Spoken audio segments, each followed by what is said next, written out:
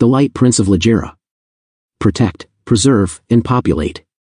By Troy Maverick. Book 1. Chapter 1. Lucian. Dragonlord Placidusax had been kicking my ass last night, and I stayed up later than I'd like to admit trying to beat that hellish boss. Granted, all of my hours of hard work went down the fucking drain, and now I was late for my shift at my grandmother's cafe shop. Brush, wash, eat, repeat. Only this morning I would skip breakfast to make up for the 4 hours I missed at the register. Ahem. I was sure my nana wouldn't have a problem with it, seeing as I skipped the whole going to college thing to save her business a year ago. I had so much to look forward to, the world opened to so many possibilities for me. I was a 6+ frame, lean and clean, engineering machine. And it was safe to say the ladies loved a guy who was triple stacked, nerdy, built, and attractive. Don't get me wrong, I was no Adonis, but I hadn't met a chick yet who was able to resist my messy brown hair, gray gentle eyes, and razor-sharp jawline. But, like I said, I was bolted down to this lifestyle that had blindsided me. A year ago, my nana needed to save her business, and of course, I had jumped in and lent a helping hand. Helping around her shop wasn't something I planned on doing permanently. But, I was bringing in so many customers that she'd begged me to stay. Mostly women, of course. From high school girls, to soccer moms, and, dare I say, feisty old maids from that nursing home 2 blocks down, I attracted all types. And it didn't help that my nana was super religious, or that she lived with me in my apartment. So no snoo-snoo until I was married. Little did she know. In my nana's eyes, I was the purest grandson she could have asked for, kind, caring, and a total gentleman with a sailor mouth. Hey, something had to give, right? I wouldn't keep my grandmother waiting though, dashing out of our apartment with my apron in my backpack, running down to Giovanna's cafe, which was 7 blocks down from our condo complex. We lived in the city of Syracuse in central New York, where the roads were busy and the sidewalks even busier. I'd gotten used to the lack of space, the towering on top of people, and the ridiculous traffic. My nana said it hadn't always been this way, like, something crazy increased the population a little before I was born. The growth was irregular even for New York. She couldn't tell me what caused it though, no one could, and even though it had slightly decreased, I wouldn't know the difference unless someone who had been here longer told me. So I made my way down Berman Street using my elbow as a path sweeper, rushing as fast as I could to the cafe. I didn't mind the dense people, what I did mind was the strange surge in homicides that had started happening lately. That's what stopped my stride right in front of my nana's cafe, the rubber in my heels burning as I made a sharp stop right across the booth with the flat-screen TV hanging over it. I couldn't hear much, but the visuals were clear enough for me to make out what was happening. The headline sliding from one end of the bottom screen to the other read in big bold letters. Scorched unidentified body washed up to shore. Not the best news to have with your morning coffee or gin if you ask me, but this type of shit always made me feel a certain way. Especially seeing as this rise of homicides started jumping right after my mother had been murdered 2 years ago. About the same time my father went missing. I told myself to make nothing of it. It had become so common and regular that people stopped batting an eye to it. We became immune, tuning in just to see if the last location was close enough to where we were living. And if it were, we'd run extra high-end security and maybe board up our windows and doors. Sure, ADT loved the back end of that. I zoned out to the news, someone's current crisis triggering my past ones. The fact that no one had been arrested or convicted of this trail of crimes was crazy to me, this scumbag targeting both men and women alike. Granted, there were more male victims, but no one could connect the reason for that. I took one long unsettling sigh and squinted, my attention snatched by my grandma in the far background inside the cafe, waving her hands manically behind the counter. Shit, maybe I was in trouble with her after all. I waved back, being cheeky with her, even gave her a huge proud smile before I skipped in like Snow White just to grind her gears. Nana was so prune-faced right now. Where are my rabbits, chipmunks and birds to sip my morning cup of tea with me? I said in a pitched voice, acting exceptionally cherry with her while she fed me that mean glare. How about I give you a grumpy dwarf, Lucian? She fired, putting her hands at her hips. Don't insult yourself like that, Nana, you're at least 4'10". That back head slap, I deserved it. Super funny that she had to jump up to reach for it though. But I loved my little angry sassy Italian. Her attitude was spicy, her soul was sugary, and she knew her way around the kitchen. Hence, why I hadn't shoved her out of my apartment yet. Nah, I was messing around, she was amazing. I looked up to her like my mother, my little old lady always out for me, ready to straighten me out, and choke me out too with her huge chunky hugging arms. Hurry up and get into the apron and start busting that cash register. She barked at me in that charming accent. I did as I was told, looking at the dining room, noticing medium volume. And then I noticed something else, or should I say, someone else. Bada bing, that fine as wine strawberry jam with extra filling. She was sitting at table 9 by herself, with that fat hardcover book over her eyes, pretending like she wasn't paying attention to me. My nana must have noticed me staring, walking over to me and whispering over my shoulder. You know, she's been sitting there ever since he opened the shop, didn't order a damn thing. Yeah? I think she's waiting for you. 3 days in a row, now. She'd stalked me ever since I knocked into her that day on the street, picking up her jacket while I was running to work. I mean, I knew I was something to look at, but I was nowhere near her league. The girl was a total bombshell, with that long springy ginger hair, those amber eyes, and that hourglass figure that would have any straight man doing a double take. For some reason she found me interesting enough to wait in my grandmother's cafe for hours until I showed up. It wasn't until she got up off her seat, tired with all of that flirty back and forth glancing, did I notice the dress she wore. It hugged those delicious curves perfectly in forest green, the bottom of that number stopping only 2 inches off that bubbly ass of hers. Good morning. She greeted me, with a voice as soft and sweet as honey. More like good afternoon, now, I said with a cheeky smile. You are late. When am I not? I teased. Well, I don't trust anyone else to make my regular but you, tasty barista. Are you calling me tasty, or your pink powerhouse latte? Maybe both. She flirted, my nosy grandma whistling when she made her exit to the back. I'm finding it hard to believe you waited all this time for me. You come this way for leisure? You can say that. It's not like I'm working. So, what do you do for a living? I asked, while preparing her drink behind the counter. She was noticeably older than me, but not by much. I was 20, so maybe she was like in her late 20s, early 30s. Didn't matter to me either way.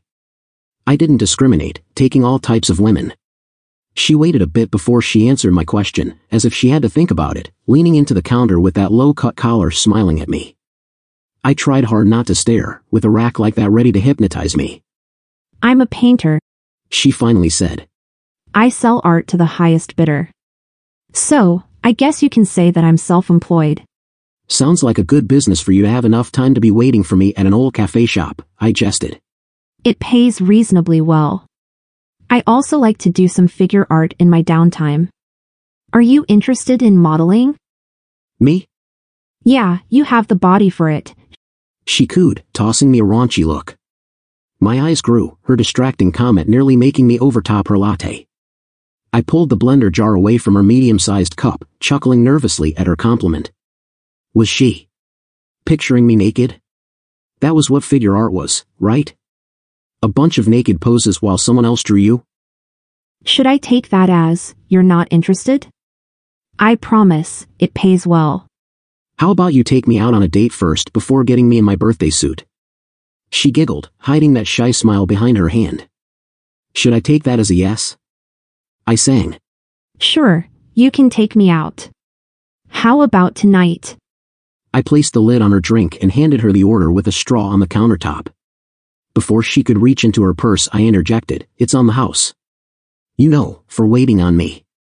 I smiled. And yeah, tonight is fine. She didn't seem thrilled about me taking her offer though, those amber eyes suddenly lost on my chest. That was a good thing, right? But she was a different type of lost, leaning into me while her eyes squinted hard. What is that? I looked down, noticing that she was distracted by my necklace. Oh, this? Something my old man gave me a few years ago before he left. Actually disappeared, around the same time my mother was murdered, but I didn't tell her that. I didn't want our first conversation taking a gloomy turn. It's beautiful, she sang, her hand dangling over it, almost like she was afraid to touch it. What's it made out of? The metal that looked like a spearhead with a yellow gem in it. Honestly, I didn't know. Maybe citron, wrapped with tungsten. Your guess is probably as good as mine. No, that's not tungsten. And that gem, certainly not citron. It looks like something out of this world. Almost like I can see a whole other universe through. She stopped short, reeling herself back while she cleared her throat. What a lovely gift from your father. She stuttered, an opening for me to give her my name. The name is Lucian, I said, always forgetting my name tag at home. She smiled sweetly, like she was overcompensating. Nicole. While her reaction to my father's gift was a bit off, it was nothing for her to feel sheepish about. I looked at it like any other piece of jewelry, my father begging me to wear it at all times. Didn't know why, and still didn't have a clue, honestly. But I abided by this strange law ever since he had given it to me. Under this wild superstition that if I took it off, something bad would happen. Thanks, Dad. Well, let me not keep your line up, she said, my head poking behind her where nothing stood but air. I snickered. Sheesh, you could have thought of a better escape route than that. If you were sick of me already, you could have just said so. She chuckled. A sense of humor too. I like that. Nicole took her drink, then fished into her purse for a folded note. See you tonight, Lucian. She puckered up and blew me a kiss, and I got to watch that bouncy backside make it out the front door. I picked up the folded sticky note she gave me, Miss Nicole leaving this lucky barista with her digits. A Friday night was a great night to go out, too.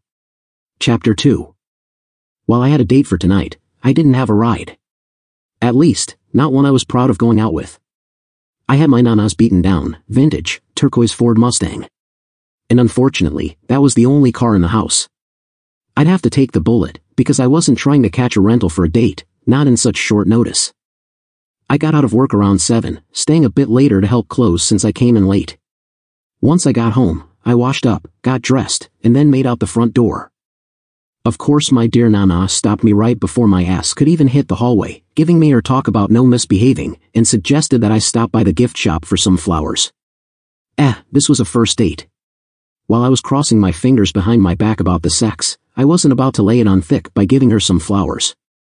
I gave my Nana a kiss and a hug before I dashed off, then headed to Nicole's place, which was about a 25-minute drive from our condo complex. I was nervous the entire ride over there. I had made it my business to never drive this piece of junk, because I was afraid it would croak at any moment. This thing had a ridiculous amount of miles on it, and I was in no mood to get stuck on the road and have AAA save my ass. Once I was parked in front of her place, this quaint little red townhouse in the middle of Perkins Street, I pulled out my cell phone and dialed her number. Hey, Nicole. I'm right out in front. I'll be down in a minute. Sure enough, she was down in exactly a minute. Well, that was different. Granted, I was usually a little late for my dates, so I guess she used that extra time wisely. She closed the door behind her, her dress code a bit fancier than mine. I was dressed business casual, while Nicole had a whole number on, the long nightgown with the double-slitted skirt, the matching black heels, and the flashy jewelry to finish up the whole look. Well, she was easily putting me to shame. I got out of the car, and compensated by being extra chivalrous, rushing to the other side to open the door for her. Well shit, I wish you'd told me we had a dress code. Good evening to you too, Lucian. Nicole greeted with a smile, giving me a light side kiss on my cheek. It's okay. You didn't need to go overboard. I always head out my door like this. So I guess the art business was booming for her, huh? Thank you. Her sultry voice said as she sat in my grandma's car, reaching for the seatbelt. I had a grin on me, from ear to ear, not only from that kiss, but from that nice cleavage shot too. Sue me. When I got back into my grandma's car, I pulled out, leaving the curb and putting on some light mood music. I had to admit, I was a little intimidated by Nicole now. She was finely dressed and had money, pretty much confirming that I was out of her league, but that wouldn't stop me from trying to win her affection tonight. You gotta excuse this old jalopy. Still saving up for my S model. S model? Tesla Model S, I explained. Right after my Nana lets these bird wings fly. She looked at me concerned. Are you being imprisoned? I laughed. Haha, no, I'm helping her in the shop.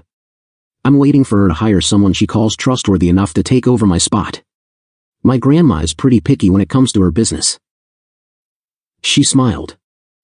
Wise woman, she said, making me turn to her as I drove down Wilson Highway before I noticed something on her face. It made me do a double take, tossing my finger over my lip, where I caught her attention. You got a little something at the corner of your lip, there. She jumped. I'm sorry. She said, trying to laugh it off, my date taking a napkin from her purse over to her mouth. I just ate. Just ate? You mean, you're not in the mood for dinner?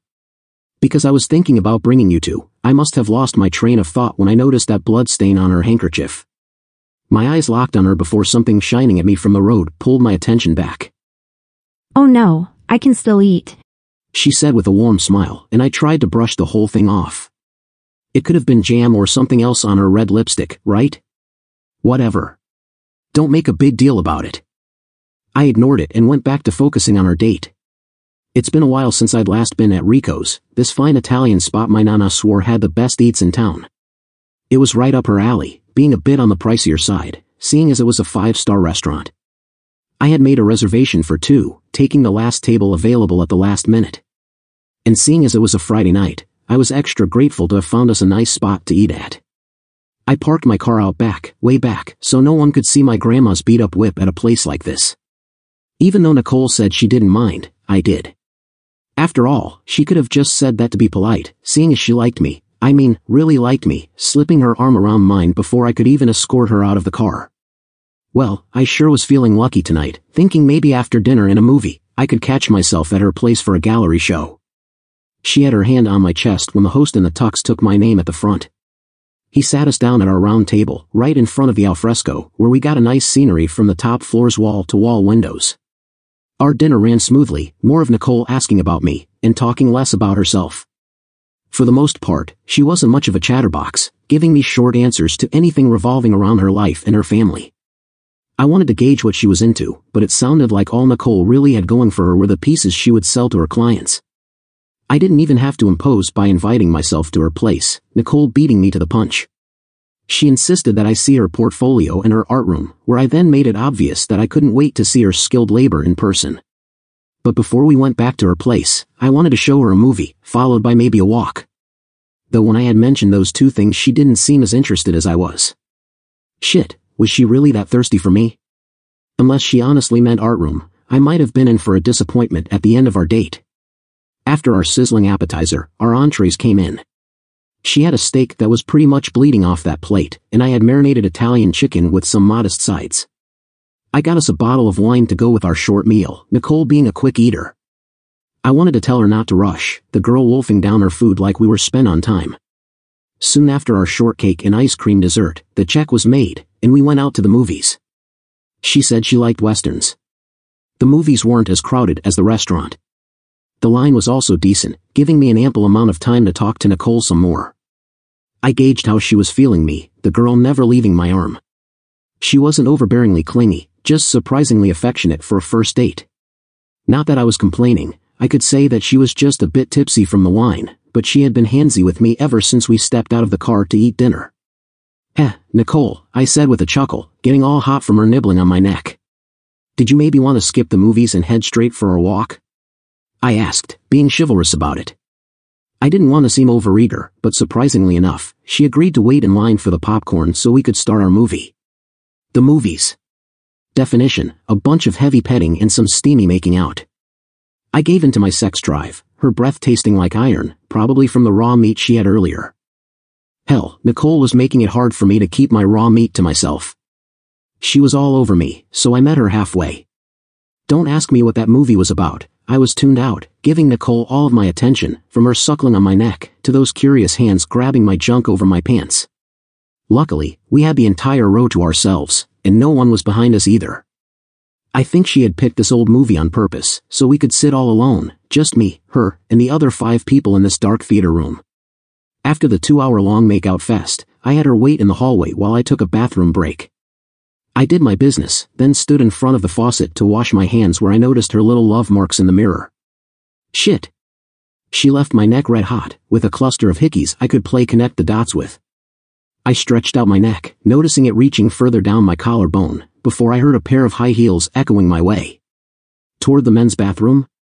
I had to double-check that I was in the right place, turning my head over my shoulder to spot a couple urinals. When the doors creaked open, I followed my instinct to jump into a stall, shaking my hands dry on my way there. My first thought was that someone had probably gotten lost. I never imagined it was my date looking for me. I recognized that lavender smell that wafted through, peeping my head under the stall door to see those black pumps heading my way. What the hell was she doing here? Did she not trust me when I said I had to take a piss? Lucian, Her voice sang. Lucian, where are you hiding? I don't know, something was telling me not to respond. Not that it would matter anyway. I was made, Nicole springing the door right into me, forcibly making me take a seat on that toilet seat against the wall. Nicole! My voice broke. Lucian, there you are. Yep, here I am. I gulped, that nervous smile on me unbreakable. I tried to be chill about this girl taking down stall doors to search for me in the men's bathroom, but nothing about this felt sensible.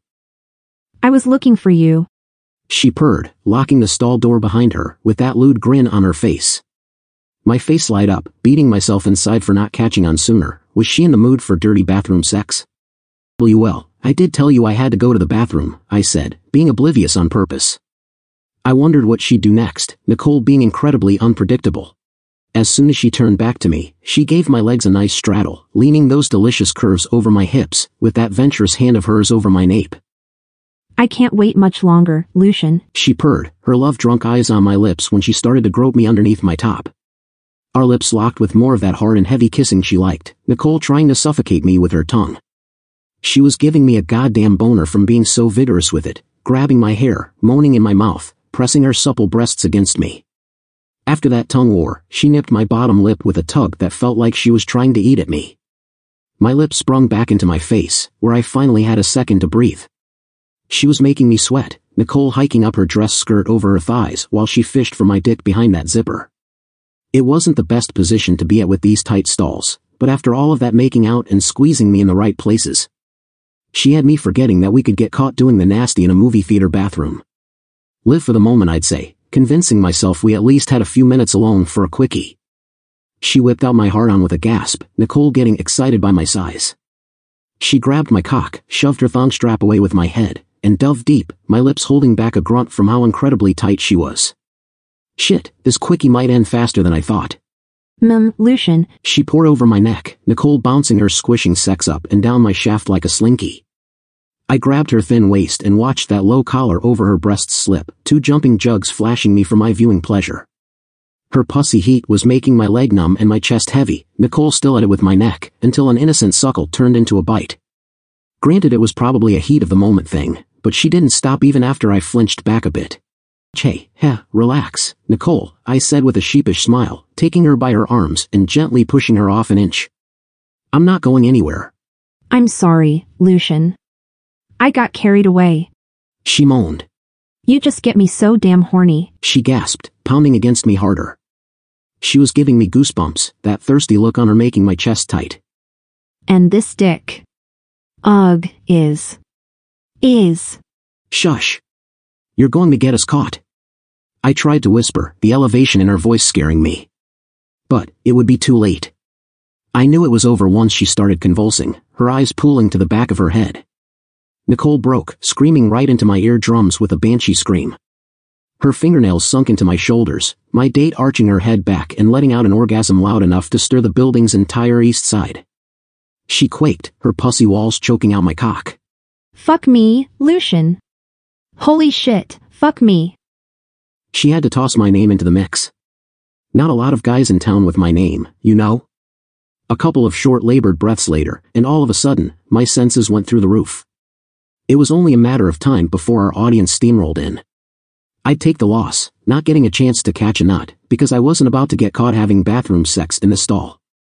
There was no way no one heard us, so I started to panic, scrambling to put myself together and rushing out of the bathroom with my grip around Nicole's wrist, while my other hand tried to zip my fly up.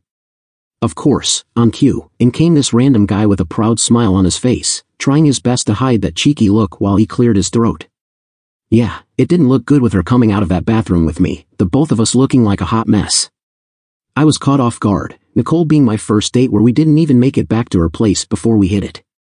I pulled her aside, looking over my shoulder while I tried fixing my hair, letting Nicole recompose herself. Shit, babe.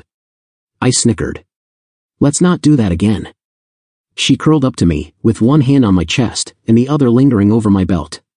Lucian, you didn't like it? She purred. Okay, let me rephrase that. Let's not do that again in public. But that's what makes it fun. She giggled. It was raw, passionate. You had me all heated up in that showroom, I just couldn't wait anymore.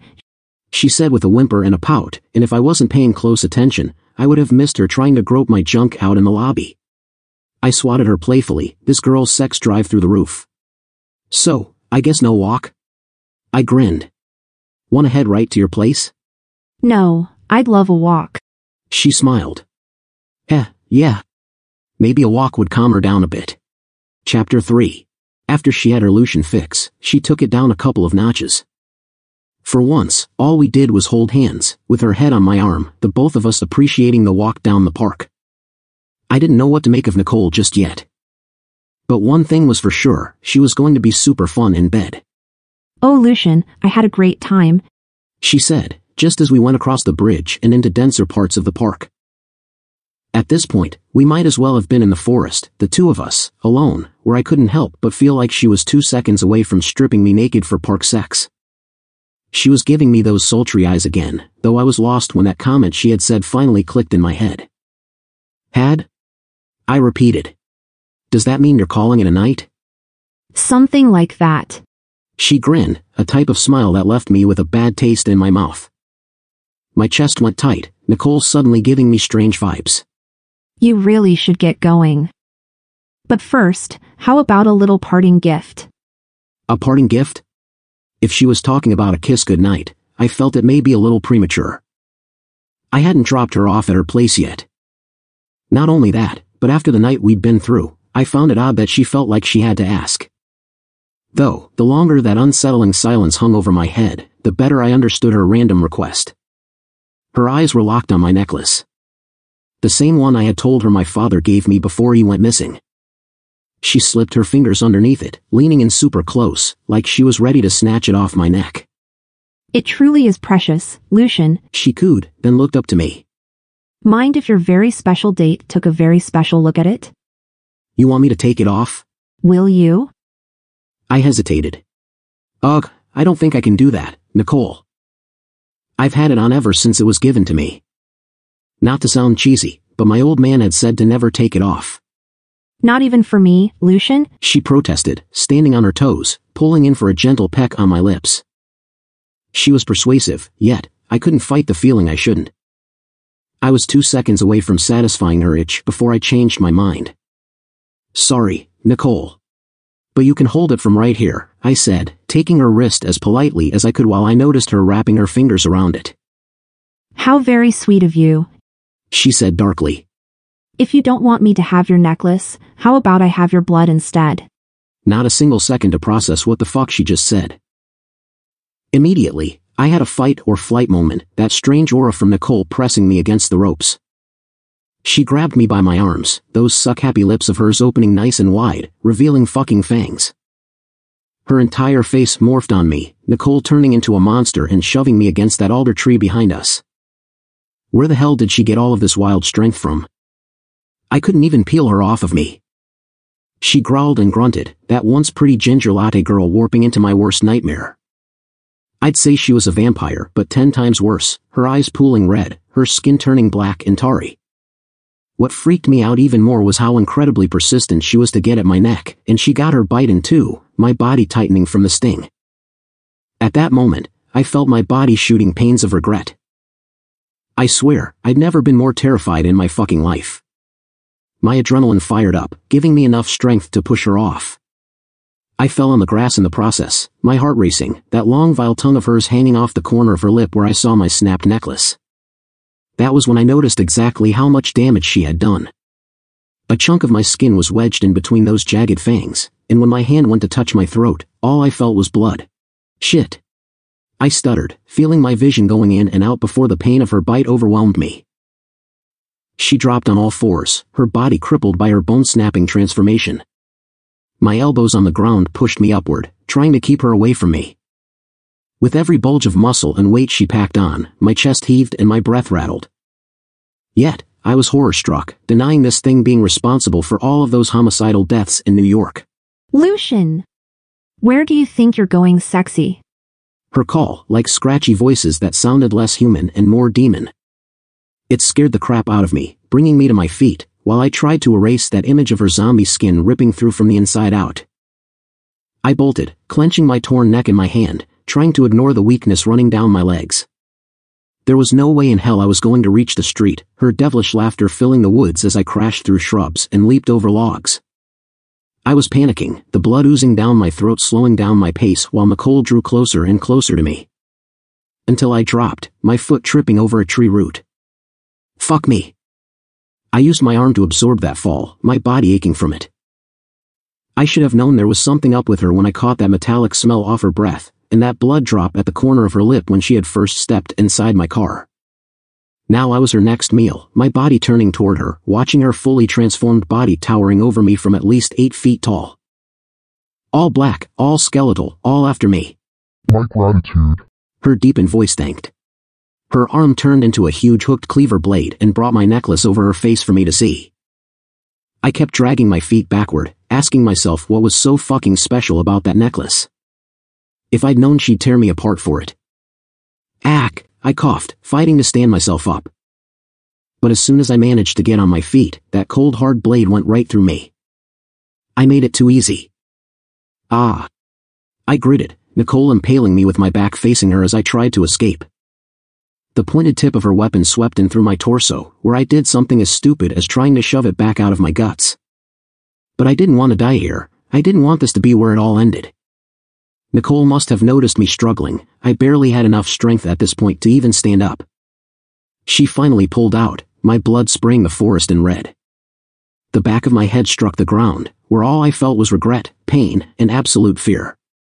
Blood relentlessly poured out of my body and my neck, suffocating my mouth. I was growing weak, my body dying, the monster who was about to take my life now casting a shadow as she stood over me. Hell, hadn't she done enough damage? What the fuck was she trying to do next? Ligerian prince, son of light. What? I must have been hearing things, her voice muffled from my agony. I even started to hear the wind move, whizzing by sharply over my head, 3, 5, 7 times over. Raindrops suddenly kissed my face, until I realized those weren't raindrops at all. Nicole's blood. A line of arrows, unless my eyes were deceiving me. From her forehead down, she was covered in them, and where they penetrated, a flicker of light would follow. And then out of nowhere, someone behind us called out. I swear, she sounded like a fucking angel. May the power of the light consume you. Nicole's explosion was bittersweet. Chapter 4. I heard a rattling chain, the girl behind me probably picking up my necklace from the splattered remains of my horrific date. I caught her footsteps rushing my way, and I hoped that she hadn't changed her mind about bringing me to the nearest morgue. I was struggling to breathe, trying to pace my sharp breaths through my mouth, where all I heard was fitful gargling. I had swallowed enough blood to make me totally nauseous, but I had no choice, that bitch had sliced right through me twice. I was fading away, my body separating from me. It was true what they say about how life flashed right before your eyes at death, the images of my family bringing me some type of inner peace, my mom, my dad, my sweet nana. I wished I were able to see her one last time and tell her that she was right. Redheads were dangerous. The crunching leaves from the bottom of her feet amplified in my sensitive ears. Until she stopped right by me, where I caught a blurry image of the girl who had saved me from further bloodshed. She was attractively exotic looking, no taller than 5 feet 7 inches, with long white hair that fell into soft waves at the thick ends, large violet eyes, and a tight black spandex sports jumpsuit over her petite body. I couldn't tell if that was some type of vintage quiver she had strapped around her crop jacket, but it wouldn't matter, I wouldn't be seeing much of her soon anyway. When she quickly slipped my head on her lap, my vision only got blurrier, as if this white transparent film of light was blocking my view. The countenances of death were alarming, but I didn't make anything of it. Instead, I tried everything I could to turn around and thank her for trying to save me. At most, I gave her a faint cocky smile, her reaction taking me back. She blushed, looking down at me like she was fighting a smile of her own. The mystery girl placed my surprisingly intact necklace right back on me, and I could feel her fingers slipping along all that blood I had on my skin. She was unfazed by the brutality, which had the cogs in my head going. Any normal person would try to dial for help or something. They would freak out, maybe even pass out, honestly. But not her. She cradled me, her gentle fingers glowing as they ran down my midriff, tracing over my huge wound. Lucian. She whispered, her lips leaning over my face, giving me a parting kiss on my forehead. The fact that she knew my name didn't even cross my mind, distracted with her tenderness toward me. That smile I had finally waned down, a single tear streaming down the corner of my eye as my heart rate started to drop.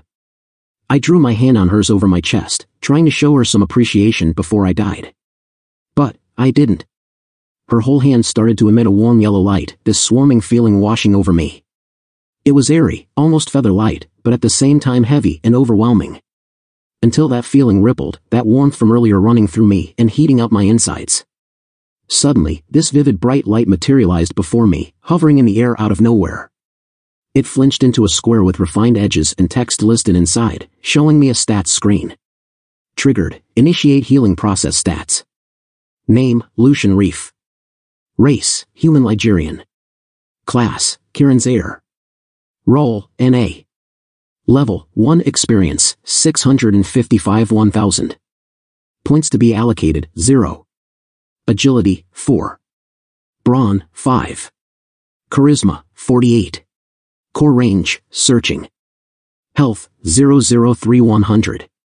Light energy, searching. Innate light specialty, none.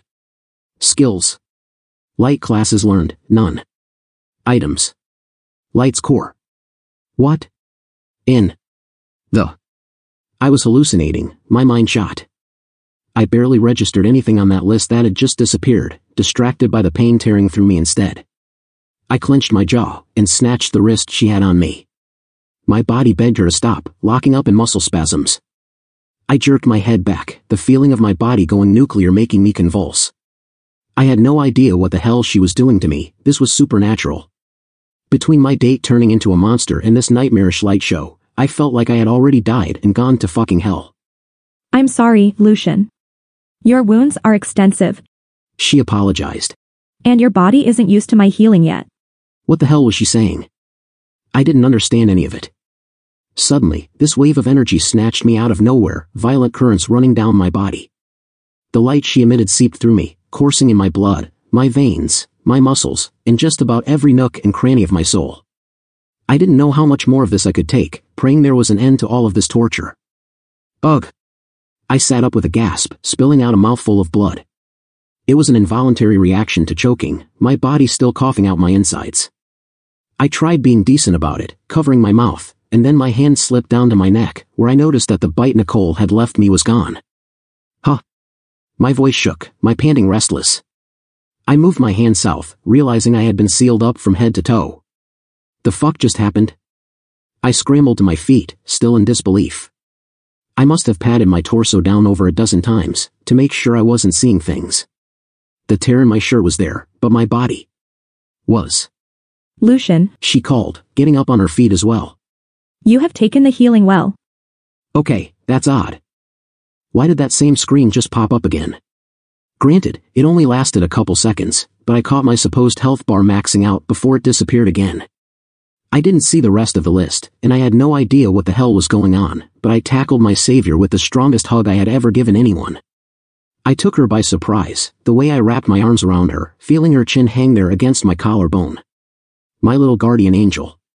She didn't hug me back, but her heart was racing, and I could tell I had either made her nervous, or I'd left her stumped from my abrupt show of gratitude.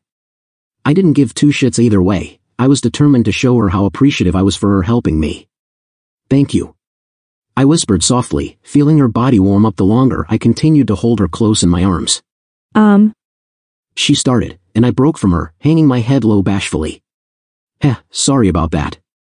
I didn't mean to make you uncomfortable, I confessed, scratching the back of my head. No, it's not that. She stopped short, chewing on her bottom lip, stroking her arm sheepishly. You are welcome. Her face darted away from me, the girl trying to hide her blush.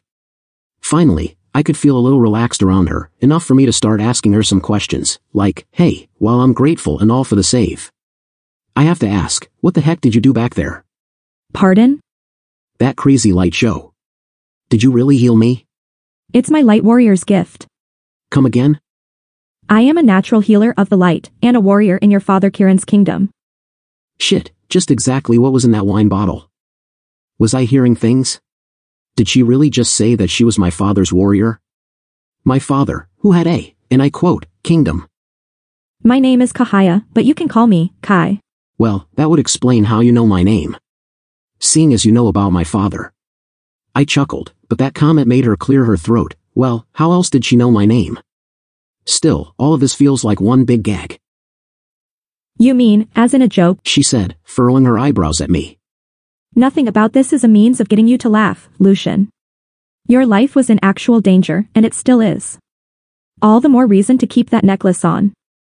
That woman you were with was a shadow elf, and you need to. Whoa. Heh, I need you to slow down a bit there, Kahana.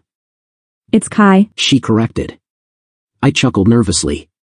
Yeah, right. Look, Nicole was my date. That monster she transformed into, I'm still trying to work that out in my head. So please, don't start talking sense into all of this. I am very satisfied with tossing this entire night into the back of my mind and taking my ass back home. Playing ignorant is one way of dealing with this traumatizing event, She said, her voice still surprisingly monotone and mellow in this situation. Or, you can hear what I have to say, and decide from there whether you want to go with me or not. I grinned. Go where? I asked, chuckling. Look, you're cute and all, really. And you saved my life. But, I don't think I'm going to go on any more dates for a longest time. That decision isn't for you to make, unfortunately. What? I paused, noticing her eyes looking overhead. I pivoted, witnessing the tall trees sashaying without wind. The sight came with the onset of chills, something eerie crawling up my spine. If you want to survive, I suggest you make a choice. To stay here, or to come with me, where I can shine some light into everything your father expects of you. Shit, how do you know so much about my missing father? Lucian. She started as she grabbed my hand, looking into my eyes with a bit of tenderness and seriousness. I need your approval. Kai, you still haven't told me where we are going. Home. I hesitated, looking back at her confused. But then those dancing trees started to croak and growl, the sound of a stampede heading our way. Crap, if it was more of what I saw out of Nicole, I'd gladly exit, stage left. So I turned to her, a bit overeager, but I wasn't trying to get stabbed again. All right. All right. Take me home. And with that, something crazy started opening under our feet. It looked like a whipping wormhole, with a violent wind trying to suck us inside. It was glowing with the same shade of yellow Kai had healed me with, but the torrent was insane. I saw it stretch wide enough to swallow the both of us in, Kai taking me into her arms, ready to phase us. Chapter 5. Fall into a portal with a cute little number, let me cross that out of my bucket list. Not only was this not my home, but I wasn't even in the same state, let alone the same country. This just wasn't my night, it was weird, and it just got a whole lot weirder, god damn it. The sensation of having fallen into another world washed over me as soon as my feet hit the ground again. What I couldn't get used to though, was how it was about midnight a few seconds ago, and now the sun was hanging over my head, 2 times bigger and a whole lot prouder. As far as my surroundings went, yeah, I was in a palace alright, a massive one. Smack dab in the middle of an empty throne room, with Kai at my side, she looked even prettier with the sun hitting her gentle face. Giving me a nice little spotlight to the girl who just warped me to the Twilight Zone, she stayed looking at me with that conflicted face of bashfulness and seriousness. I think it was clear at this point the girl had a thing for me, but didn't want to make it too obvious. Besides, she had already kissed me, on the forehead, but it was still a kiss nevertheless. I wanted to make sense out of what she had told me, and even though I only left with her in the heat of the moment type thing, I felt like I had made the right choice. After all, she knew my name. And my father's as well. Welcome home, she said, that monotone voice on her growing on me. I know this wasn't what you were expecting, but this is where you will be stationed for now. All right, I think it's about high time you started explaining yourself, from the very beginning. I'm entitled to that much, don't you think? After all, you did just kidnap me. She stood her eyebrows up, confused. Kidnapped? Yeah, I said, giving her a cheeky look. You know damn well that this wasn't the home I was referring to. I apologize for being deceptive, but I had good reason. I didn't want to see you again like that. Like what? She lowered her head embarrassingly, and then, and there, I knew what she was referring to. Me, on the brink of death, with my guts hanging on the floor. Ah, right. I will gladly start from the very beginning. Great. I'm all ears. Like I mentioned before, my name is Kai, and I have brought you to our world, the planet Ligera, in the kingdom located in District Rado. A little shaken up so far, but continue. I am your father Kieran's most trusted light warrior. My specialty is healing, with my extender being archery. I am also just one of his many generals in his broken army, as well as a second in command to his kingdom. Your father is known as a god in our land, making you a demigod. Our people stand for peace in the Eutherian galaxy, but where there is light, there sleeps darkness as well. They originate from the void, an anti-world of unknown origin and location that harnesses dark energies to contradict our light. You can think of the void as a black hole, but instead of holding life in, it spits life out. Anti-life, in the form of sentient shadow elves. These shadow elves are attracted to light, and seeing as your father is the god of light, he felt the need to protect Ligera by luring the threat away from our planet. I assume he ended up on Earth decades ago, in the Milky Way galaxy, thinking that the shadow elves would stop terrorizing our people and crawl back to where they came from. While part of the issue was his very presence in Ligera, his disappearance didn't stop the shadow elves from trickling in. First, in low numbers, then more recently, in amounts we found ourselves struggling to contain. Day by day, they started to take over, thinking us weaker without our god. They adapted to our resistance by taking on our appearance, and hiding in our skin so they can diminish our numbers. Many think they have a secret agenda, serving as informants against our god, Kieran. They evolved, becoming more aggressive, these higher-class elves suddenly appearing to overpower us. That's when they staged a devastating attack against our people, and I can only guess what triggered the violent outburst. I narrowed my eyes on her, my finger against my chin while I prepared myself to question Kai. This attack, can you tell me how long ago was it? About 2 years ago. I gasped. We have been trying to recover from it ever since. 2 years ago? That's when my father went missing. Like I said, it became very difficult to spot them, because they sometimes look like us, talk like us, and walk like us. It is part of their disguise, making it harder for us to detect them. Just like we can attract shadows, shadows can attract light. But in their disguise, we are unable to see them coming. She looked at me solemnly, the tone in her voice desperate. Lucian, the strike left our homes, our people, and our nation in a crippling need of a savior. And we are praying that this savior is you. Me? What about my father? We don't know where he is. But you can imagine the grave situation we are in. These shadow elves, they made their way out of the Eutherian galaxy into yours in search of our god. That is what your date, Nicole, was. She was a shadow elf. And the reason they were there wasn't to find you, but to find your father, Kieran, our light god. When they came up short, they realized he wasn't the only one carrying this godly light. So they spotted you, and turned you into their target.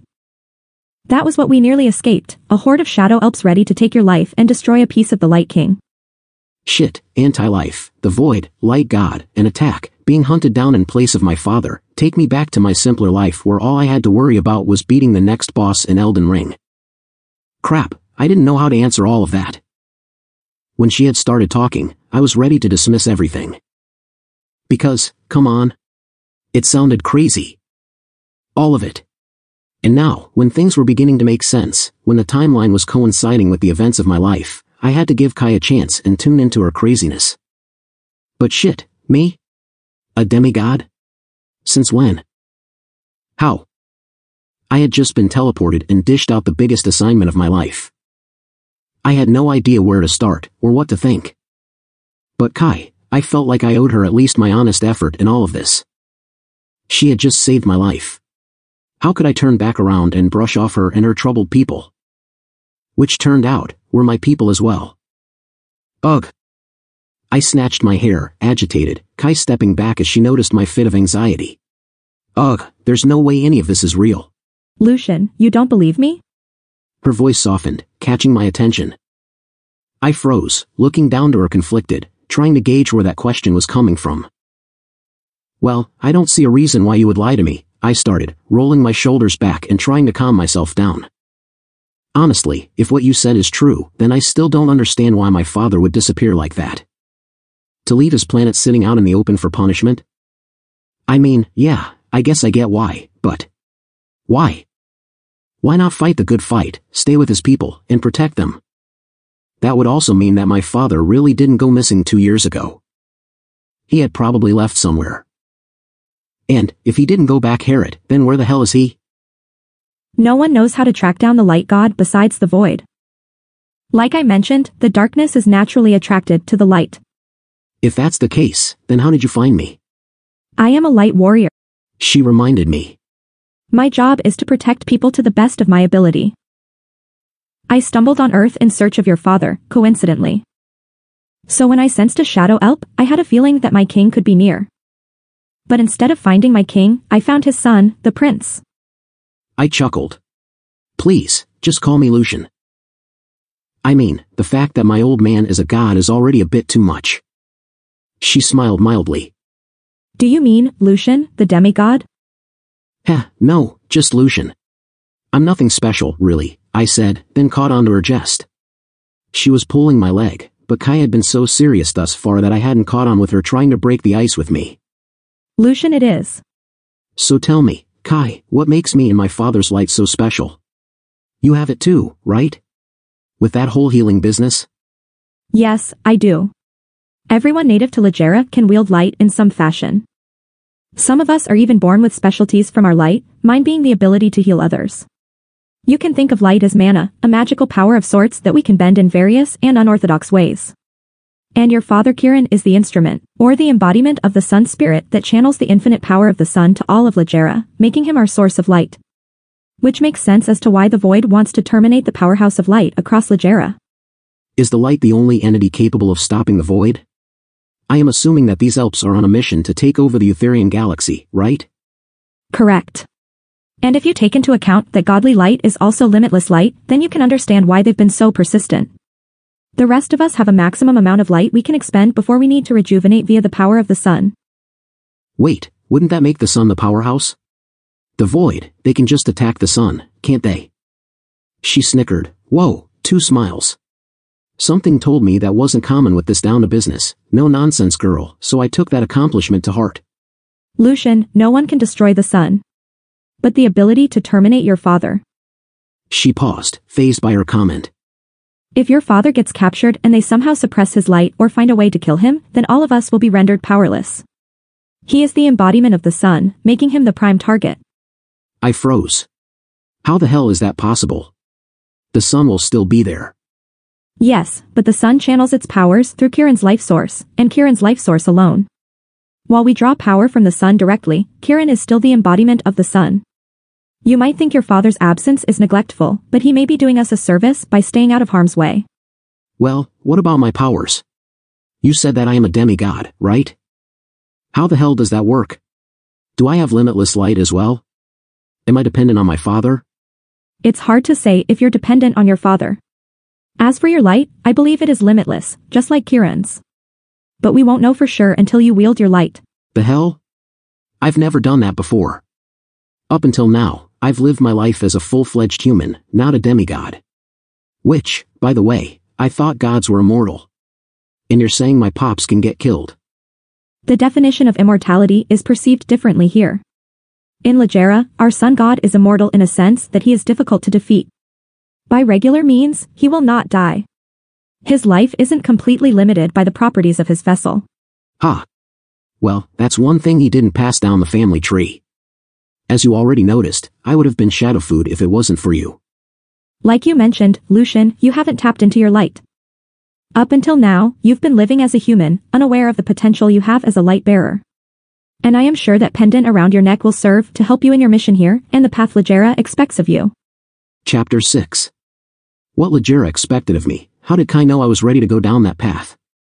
I continued pacing back and forth, with one hand stuffed in my pocket and the other scratching at the top of my head. I had to consider something here. Saving an entire planet weighed a hell of a lot more than saving my life. Did I seriously know what the fuck I was getting myself into? Could I honestly say I had enough willpower to save an entire civilization? I mean, come on. There was a reason why my father didn't even bother fighting this thing. And they expected me to do something about it. Someone only half as powerful as he was. Lucian, that necklace you have around your shoulders, it belonged to your father. It is called the Light's Core. It was a gift from the Sun Spirit, given to him at a very young age, thousands of years ago. Like you and I, your father had been born into a world, with a loving mother and father, pure and innocent, without a care in the world. Until these visions began showing him who he truly was, and his purpose in Ligera was set in stone. That isn't to say that you don't have a choice. But your father, he passed down the baton to you. We expect you to take his place here and protect his people, master the art of light wielding, and to use your powers to the best you are able. It is your responsibility, just as it is mine, to mend our broken world. Not to sound negative, Kai, but unlike you, I have a hit on my head. I am an active target here, just like I was on Earth. Not only that, but you said no one knows where the hell these shadow elves are even coming from. No one has a clue where this void thing is. So even if I'd like to help, I'd only be putting my life, and yours, in constant danger. This isn't true. I am being targeted for being a warrior of light. My life is in danger just as much as yours by having these shadow elves living in my home and terrorizing my people. As for the location of the void, we will only know in time. All we can do is have faith. But there is something especially pressing about your presence here, Lucian. Something that is part of your godly duties. I straightened my head up, looking at her staggered. What is it? In place of your father. Well, she briefed, Kai finding it hard to finish her words. It was the first I'd seen her being so apprehensive, unable to even look at me straight. Kai, what do I have to do? Your father is expected to, in cases such as these, help reshape the world. I thought that was something we had already discussed. No, I mean, repopulate the world. I'm sorry, come again? Repopulate. She couldn't articulate that any which way for me to accept what she had just said. Repopulate? As in breed? Breeding the women of Ligera. Did I catch that right? She allowed her chest to deflate, taking a deep breath out before she elaborated. One of Kiran's responsibilities is to repopulate the world when it has gone through a crisis. And this attack falls under that category. Many lives, as you can see in Rado alone, have fallen. Men are scarce, and our numbers are being crushed by these disguised elves in hiding. For all we know, there may be fewer of us left than we thought. The way you are expected to proceed in your father's place is by rank. In Ligera, there are 7 districts, or countries. And in each of these districts, you have barons. Their goal is to control the districts and the defenses within those districts as well, in accordance with the king. The social structure of Ligera stands as is, the light god, his district barons or lords, his warriors and army, tiered wealth producers, and untouchables. Proceed? Am I really expected to swing my dick around the food chain, popping babies through noble ranks like some horrible breeding simulation? Well, that duty is exclusively for the sun god, but his kin must take his place in this matter. Is that a known fact? I exclaimed. It is, to the family of barons, at least. So, let me get this straight, you, Kai, warrior of my godly father, brought me, a regular Astos civilian from Earth, to not only protect an entire planet, but to provide, defend and breed it. Yes, she said, as a matter-of-factly. I'm in no position to have kids. You won't be around to raise them. The mothers, relatives, and maids of the court are given that responsibility. A ticket to being a displaced father? This really was the Twilight Zone. Of course, this task is what is expected of you. But, just know if you refuse, you will be doing us a great disservice. After all, the idea behind this is not only to repopulate, but to also bring out stronger light bearers. Yeah, and I'm only a demigod, which, by the way, I'm still having a hard time accepting. It still counts regardless. And we will take all the help we can get. I sighed, scratching at the back of my head, conflicted. It's something to think about. Yes, it is a great burden, I suppose. Was Kai being sarcastic? She must really think that banging royalty was on the top of my to-do list. The children you will bring into this world will be even greater warriors than I. Luckily for you, there are 5 daughters of our district barons, who don't know that you exist yet. We will pay them a visit if you so choose. Wait, I thought you mentioned 7 districts. Did the other barons not have daughters? Her face saddened. No. They did, but one was confirmed murdered, and the other confirmed lost during the battle. I'm sorry about your loss. Like I mentioned, Lucian, taking these women as your mates is of your choice and yours alone. Any other women you impregnate outside of nobility will not be allowed to court or wed you, as per rule. And as for the untouchables, they are just that. Untouchables. You may not socialize with them. After all, we don't want the god's lineage tainted with low wielders of the light. But, we are thinking too far ahead of ourselves. We will begin with our mission of protection, starting with this pendant, she said, walking up to me. Kai swept her fingers over my chest, carrying the gem in her hand. A clear contrast from the last time someone handed my father's gift to me. Immediately, I could tell that Kai was genuinely concerned about this demigod, while Nicole had given me predator vibes. The light's core has a special property we need to unlock, available to kins of the eternal light. But you need light to use it. It is possible that Shadow Elp you dated knew that it could spot shadows posing as humans. You say that like I would have fucked her knowing she was this monstrous alien from another galaxy. Don't take offense, Lucian. She only used your desires against you. Heh. Oh thanks, Kai, that made me feel a lot less pathetic. Shadow Elps take on various forms, and sometimes use our insecurities, desires, or fears to morph themselves into the things we hate or like most, luring us to our deaths. The more skilled Elps can possess human vessels, where they can either keep the vessel's appearance or morph it to their liking. It's a very dangerous feat against Ligerians, and for Earthlings. But, this pendant's ability to spot the enemy could have helped our people. Though, Kieran would have had to stay in Ligera in order to use it. Which is a good thing he gave it to you before he left. What's strange is that a Shadow Elp on Earth knew to take it from you. Not as strange as one being on Earth to begin with. The light's core innately protects its wearer from fatalities without needing the power of light just as long as the user is a Ligerian god and has it on. It is why Kieran told you to keep it on at all times. If that Shadow Elp hadn't snatched it from you, you wouldn't have needed my healing. Whereas this property of spotting Shadow Elps in disguise requires light. Which is precisely why we need to visit the Spirit Mother Shinra, or Mother of Ligera, in the Zemia Temple, to figure out how to awaken your light, seeing as you are part human, and not full god. Are we even sure it will work for me? She paused, giving me a worrisome look. No, but I am hoping. You are still part god. Shinra would know more about it. She is the mother of our planet, like Kieran is the father-son of Ligera. The two are close. Unlike Kieran, Shinra remains in spirit, where we can still talk to her. You still haven't answered one thing though, I said, narrowing my eyes on her. And what is that? What the hell do these Shadow Elps have to gain by killing humans? I voiced strongly, my mother's death suddenly flashing before me. And if it wasn't for Kai, I would have been one of their victims as well. They are the embodiment of anti-life, she explained. They live to destroy and spread darkness. It's why defeating the void is very important not only to our world, but to yours as well. Next scene. Kai had dropped a lot on me. More than I bargained for. After she spun that whole save and impregnate the world bit, I felt mentally drained. Though, I had enough strength in me to go for an extended walk, one that wouldn't cost me my life this time. She took me on a tour around the palace, which gave me Victorian dystopian vibes. I could tell a struggle had happened here, and that they were still recovering from the attack from 2 years ago. I also noticed a scarce number of people working and living in the estate, most of them were women and children. I almost asked her what had happened to all of the men, before thoughts of battle stopped me from asking her such a stupid question. For the most part, the West Wing was destroyed, with the exostructure looking like it had done its time buried in flames. Rooms had no ceilings, some parts missing a solid foundation and frame. There was a cold hollow feeling coming from the corridor that swept through me, even though the climate resembled that of springtime. It was depressing to say the least, and as Kai and I walked, she continued to weave the tale of the attack that had taken down her civilization. After the 2-hour-long tour and backstory, I couldn't see myself leaving Ligera.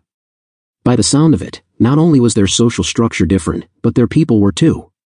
She told me that certain areas would shock me with people looking less human, and more demi-human? The features varied, but she told me not to be frightened if I caught someone walking around with cat ears, fluffy tails, and other inhuman parts. To be honest, I was both excited and confused. That wasn't to say I wouldn't miss my life back on Earth, but my father's people needed a hero. Shit, that may have been presumptuous of me to think that I could mend this broken world, but I had to try. I not only owed it to Kai for saving me, but to my father as well. The type of person my dad was sure as hell rubbed off on me.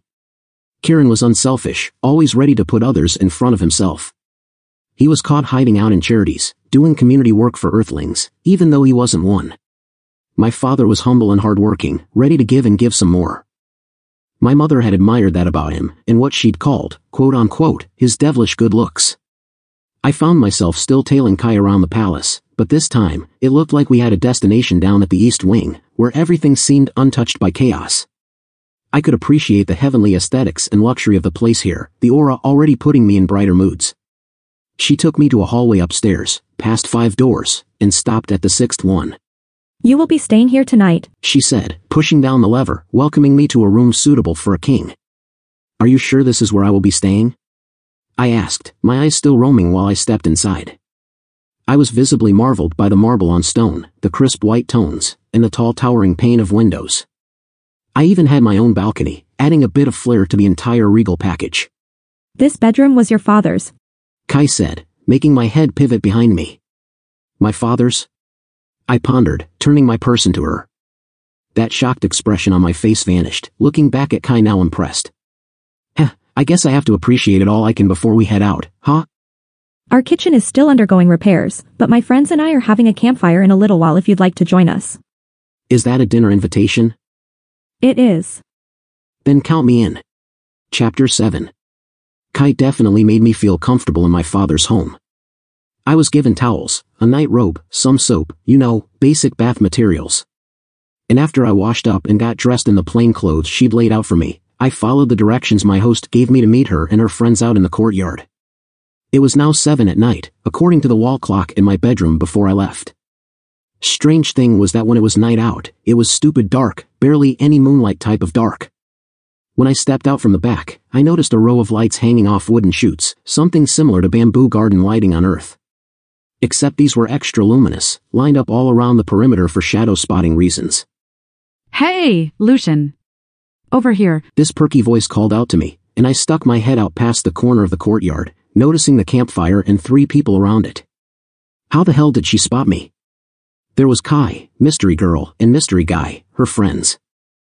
I waved back at the girl with a warm smile, then started to approach them. The closer I got, the more visible their features became. Were all Ligerian girls drop-dead gorgeous? She had an unorthodox hair color also, a light shade of blue and sapphire eyes, while the guy next to her looked more like me, minus the pointed ears. Talk about a curveball. I picked up the short elf ears before I noticed the huge scar on his face, over his right eye that looked milky white. I figured he was blinded in that eye from the battle, but it didn't make me look at him any different. I'm glad you decided to join us. Kai's friend greeted. Glad to be invited. Kai had told us so much about you. Please, sit. I did. On the same log Kai was sitting on to her right, in between her and her friendly lady friend. My name is Mira. The blue-haired girl extended her hand, and I took her offer, her handshake surprisingly strong. And this is my boyfriend, Jet. Jet shot me a short salute, my friendly wave over my head mirroring his. Wow, you look just like our god, Kiran. Really? Well, I do get that a lot back home, I replied, taking the compliment, and her hand that still had mine shaking it. Geez Mira, you don't have to flirt with the guy right in front of me. Jet teased. She giggled nervously, peeling off of me embarrassed. I wasn't flirting with him, just making a fair observation. Nah, she was flirting with me. She had a subtle blush on her round face, and even after Jet caught her, she turned back to me with those big friendly sapphire blue eyes. Oh, where are my manners? She turned to the roast in the pot, grabbed a ladle and a white bowl, and served me. I made it myself. I'm the palace's chef. Learned how to cook all types of stuff after the big battle. Mostly Rado's cultural dishes. Might as well pick up a hobby while defending the turf, am I right? She smiled. Please, try it. Ah, thanks. I said, taking her offer. It smells amazing. She gave me a huge steel spoon too. Inside, it looked like soup with a bunch of meats inside of it. The liquid was red, which gave off spicy vibes, but the smell was sweet. On the side, she set this dough ball in another dish, I'm assuming to go along with the soup. I tried the meat first, scooping it in my spoon and bringing the steamy chunk to my lips. After 2 modest blows, I bit in, the meat practically melting off the stubby bone, sending all types of flavors in my mouth. Tastes just like chicken. You mean, you like it? Kai asked. Yeah, I chewed. What is it? It's moo-moo, Mira said proudly. I turned to Kai for an explanation, and she came back with something that stopped me mid-chew. It's an equivalent to rodents on Earth. I dropped my spoon back in the bowl before she could even finish her sentence, my eyes growing wide from disgust. but I didn't want to seem insensitive to their food, even though I'd just eaten rat. Kai noticed my face churning and passed me her drink, something seemingly safe like water. Here. I took her offer, the bubbles from her glass pricking my nose. I guzzled it down in 2 seconds, then sighed in relief. Wasn't strong enough to wash that taste of fake chicken off my tongue, but it'd have to do. Oh, I'm sorry. Mira gasped. I turned to that sheepish expression on her face, forgetting my manners. Ugh, I didn't mean to do that. Really, it was great, just.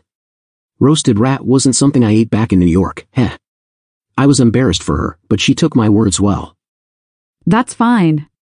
Maybe you should tell me what you're used to eating back home. That way I can make some of your favorite dishes. Jet gave an exasperated sigh. Heh, that sounds great, but I don't think Kai and I will be sticking around long enough for me to enjoy your delicious food. Oh. Mira turned to Kai. I was under the impression that Kai brought you here to help us defend your father's home. That's a selfish way of thinking about it, don't you think, Mira? Jet said, slipping the ladle back into the pot after he had poured himself another serving of rat soup. The demigod needs to spread his wings and serve all of Ligera. Isn't that right, Lucian? Well, it sounded a bit patronizing coming out of his mouth like that, but, yeah, I replied. In Ligera, it's different. A lot different than what your pampered lifestyle had gotten you used to. Here, food is scarce, so you take what you can find, and you make a meal out of it. When you're traveling out there, you have to take what you can get, and make the best with what you have. The sooner you learn to accept that, the better. Oh, but don't worry, Lucian. You will be traveling with one of our greatest warriors of Rado, Kahaya. Mira beamed. She will take good care of you. I cleared my throat, turning away from Kai, who was getting all flustered up from Myra's comment. Just think of it, the two of you, questing together, fighting together, eating and sleep. Aya, I think he gets the point. Jet interjected Mira. Kai will show you the ropes, I'm sure.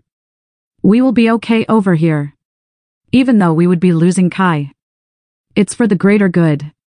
In the long run, it will pay off. Do the Shadow Elves hit the capital that often? I questioned.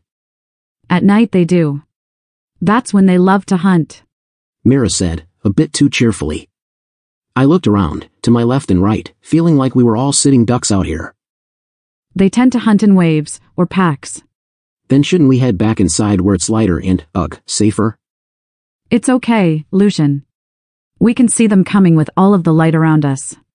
How is she saying this like being bait was a normal thing? What confidence? Also, our weapons are sitting behind you. Mira continued. If they attack, we will be ready to fight.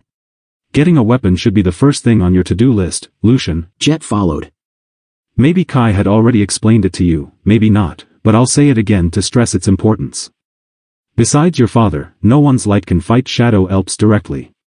Whatever light powers we can manipulate, the Shadow Elves can cancel it out by outputting the same amount of shadow energy. Reason being is that they are all connected to the same source of power, the void, making their repertoire shareable.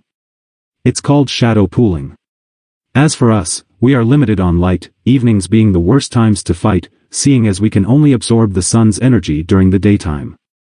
The best way to neutralize a Shadow Elf is through enchanted weaponry. Of course, the Shadow Elves eventually caught on, and our special mystic blacksmiths have been killed for it, except for a select few still living in hiding. Through their mystic weaponry, we can expand and extend our powers, infuse our light to cause more damage, and amplify our output to disrupt these shadow freaks before they even know what's coming at them. How do these special blacksmiths enhance weapons like that, making them compatible with light energy? He grinned. A good mystic blacksmith never reveals his secrets. And it's a good thing too. You don't want that kind of knowledge falling into the wrong hands. Jet, while it's vital for Lucian to get a weapon, Kai told us he hadn't unlocked his powers yet. Am I right, Lucian? Mira asked. Yeah, I said, almost embarrassingly. I don't even know what it looks like. Mira giggled. You mean, Kai hadn't shown you a light show? No. Wait a minute. Jet piggybacked. You mean to tell me the sun god's son is powerless? Not powerless, just untapped. Mira said, quick to defend me. But I wasn't sure about all of that. Jet was onto something here. I knew he only mentioned it so I could look less heroic to his interested girlfriend, but he was right. I was powerless. If I had the power of light, it'd be something that would have shown up by now, right? Let me see your stats. Mira asked me like I had a clue. I furrowed my eyebrows, that look on my face speaking words for me. You know, your stats? We haven't gotten to that point yet. Kai said. Oh, great. That means I can teach you. Mira beamed, clasping her hands together. Lucian, everyone, even shadow elves, have visible stats associated with them. It follows you around, and is essentially part of you. Its purpose is to help us identify classes as well as to easily simulate leveling up for light wielding. Kai mentioned having healed you already. By default, the stats panel opens up for a few seconds before and after any healing processes. To trigger it yourself, just think, trigger self-stats. To make the menu go away, simply think, terminate self-stats. The same applies for viewing other stats as well. For example, if you want to see mine, just think, trigger stats, but you have to be focusing on me, though. When you're done, just terminate it. But note, if you're reading my stats, I will know, because I will get the small flickering little light on the bottom of my faded menu until you're done reading me. Or after about 30 seconds. I'm sorry, what? Was she really telling me that those screens I'd seen before were an actual thing? There's no way. Come on, try it. Damn it, well. Here goes nothing. I looked at Mira head-on, and said, trigger stats, inwardly. Holy crap. I nearly tipped over on my seat, that same screen reappearing again. Only this time, these weren't my stats, but Myra's. Triggered stats. Name, Miragotheri. Race, Ligerian. Class, Wealth Producer. Role, Common Chef. Level, 39. Experience, 5,443. 39,000. Points to be allocated, 0. Agility, 19. Brawn, 36. Charisma, 27. Core range, 97. Health, 3,500. 3,900. Light energy, 60%. Innate light specialty, none. Weapon, Darka dual elbow blades. Weapon EXP, 46,100. Weapons durability, 43,100. Skills. Light classes learned, none. Light enabled abilities, hidden. Weapon infuse, tethers weapon to user's light energy, thus empowering it. Slowly draws energy with use. Items. None. Pretty cool, huh? She cheered. When allocating points, it works the same way. For example, if you want to add points to Brawn, just think, Brawn, +4, or -4. But you better be sure, because once that menu goes away, you cannot change your mind. It's set in stone. Another thing to remember is you also cannot hide your stats. If someone opens it, they can close it or it terminates automatically after about 30 seconds. How about we see yours, Prince? Jet said condescendingly, putting the spotlight on me. Heh, trust me, you don't want to see a blank page of stats. Jet here is just messing with you, Lucian. You have light, it just needs to be awakened. Here, let me show you. Mira offered, taking my wrist and lining her pointer finger at the ball of my palm. It is something that comes naturally, she whispered, her voice turning flirty on me. Poor Jet had to just sit and watch his girl continue to hit on me, what a sport. Maybe you just need to feel it, and wiggle it out from hiding. She showed me what she meant, applying small pressure with that finger, before striking it along my skin, like a matchstick. And on the ball of her finger, this circle of bright yellow light, almost blinding. Ah, see? You do have powers. What?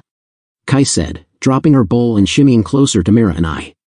See, yes? I took this from Lucian. This isn't my own light. Is that all you got from him? Jet asked, noticing how tiny that ball on her fingertip was. Yes. Lucian has light, but right now, the output is minimal. Just like a newborn's. Jet scoffed, Mira snipping him a quick glare. Don't insult the Prince of Ligera, Jet. Give him credit, he is part human. I am sure with time, he will obtain all the power he needs to save our world. How very optimistic of you, Mira, I said, giving her a humble smile. But I'm still finding it hard to believe you got that from me. As soon as I said that, the ball flickered and vanished. I didn't feel anything when you summoned it. Very soon, you will be able to do this. Mira demonstrated, spinning a huge ball of light out of her hand, like spinning yarn. It was impressive and amazing. Quite the light show. The power of the sun, the purest photogenic energy. We use this to fight shadow elves in all of their forms with our weapons. Jet added. In this palace alone, I had to wield my own against one of them who shape-shifted into Mira. The monster hijacked a body and warped its look to fool me. I allowed it to get too close, and it attacked. I paid a hefty price for it, but I'm thankful to be alive.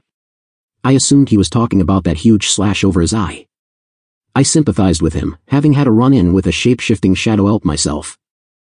They can morph into anyone, Lucian. Mira continued. You need to be prepared and keep your guard up at all times. It is a stressful lifestyle, to say the least. What else can they do? I asked. They can use the power of the primordial void to do many things. Besides possessing humans, they can possess animals also. And in place of light powers, they can send shadow emissions, projectiles and blasts. Not to mention, in their shadow state, they can camouflage, induce blindness, and some other not-so-friendly things I've been told were possible, but thankfully never witnessed myself. Even the more elite ones can regenerate and shadow manipulate. Shadow manipulate? What's that? Manipulating shadows. Kai finally spoke. They can manipulate the casting of your shadow to control you. My stomach dropped. But don't worry, you'll train to beat even the strongest shadow elf. Myra's optimism was something else, wasn't it?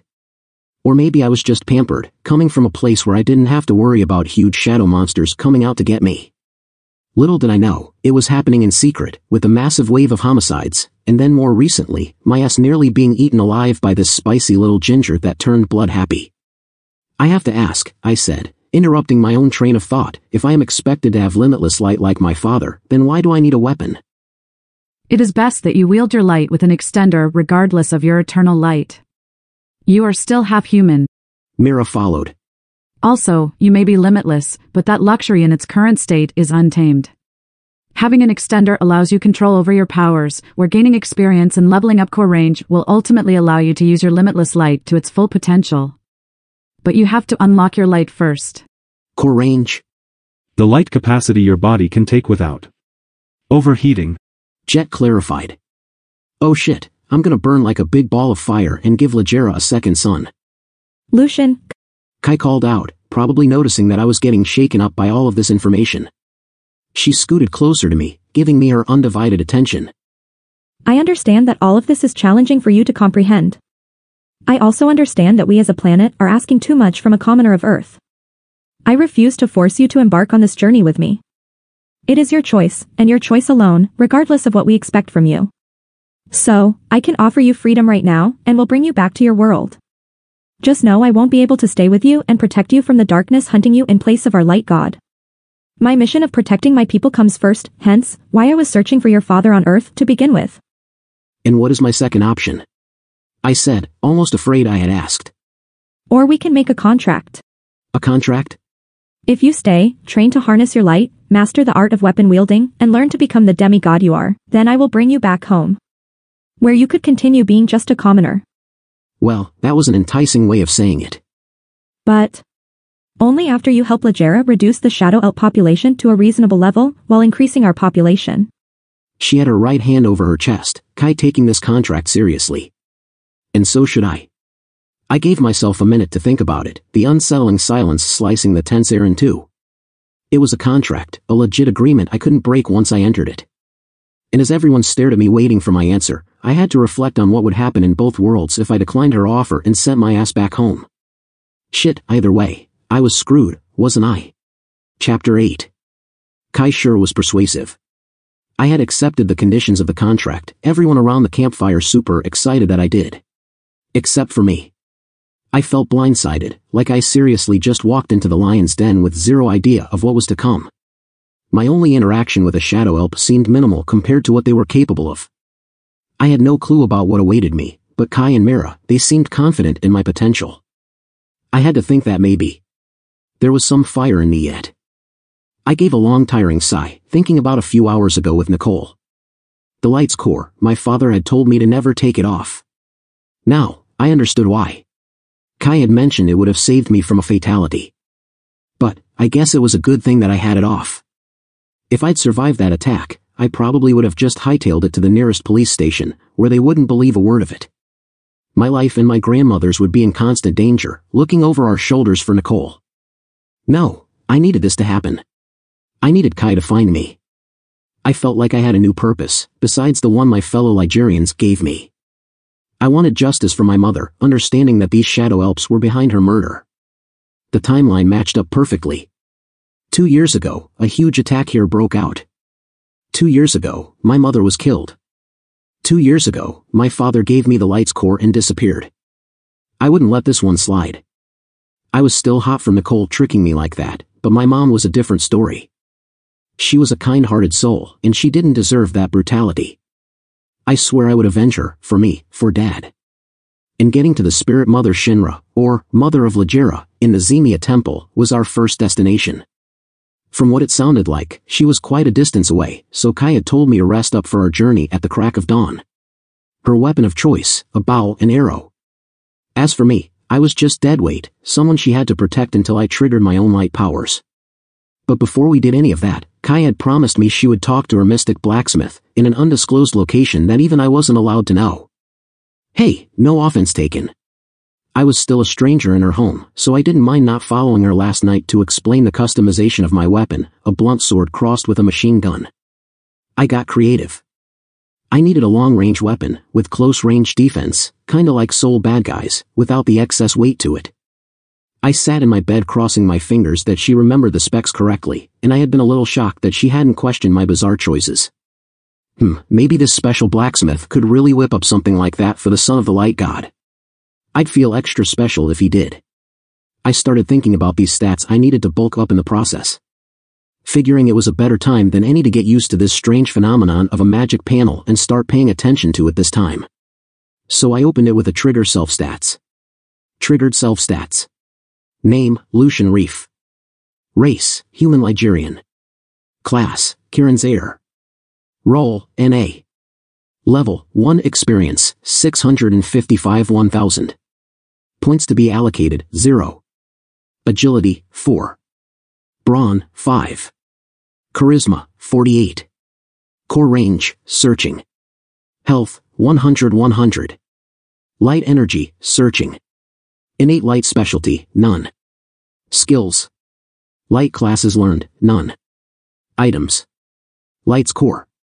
Damn, my charisma was high. I guess that made sense.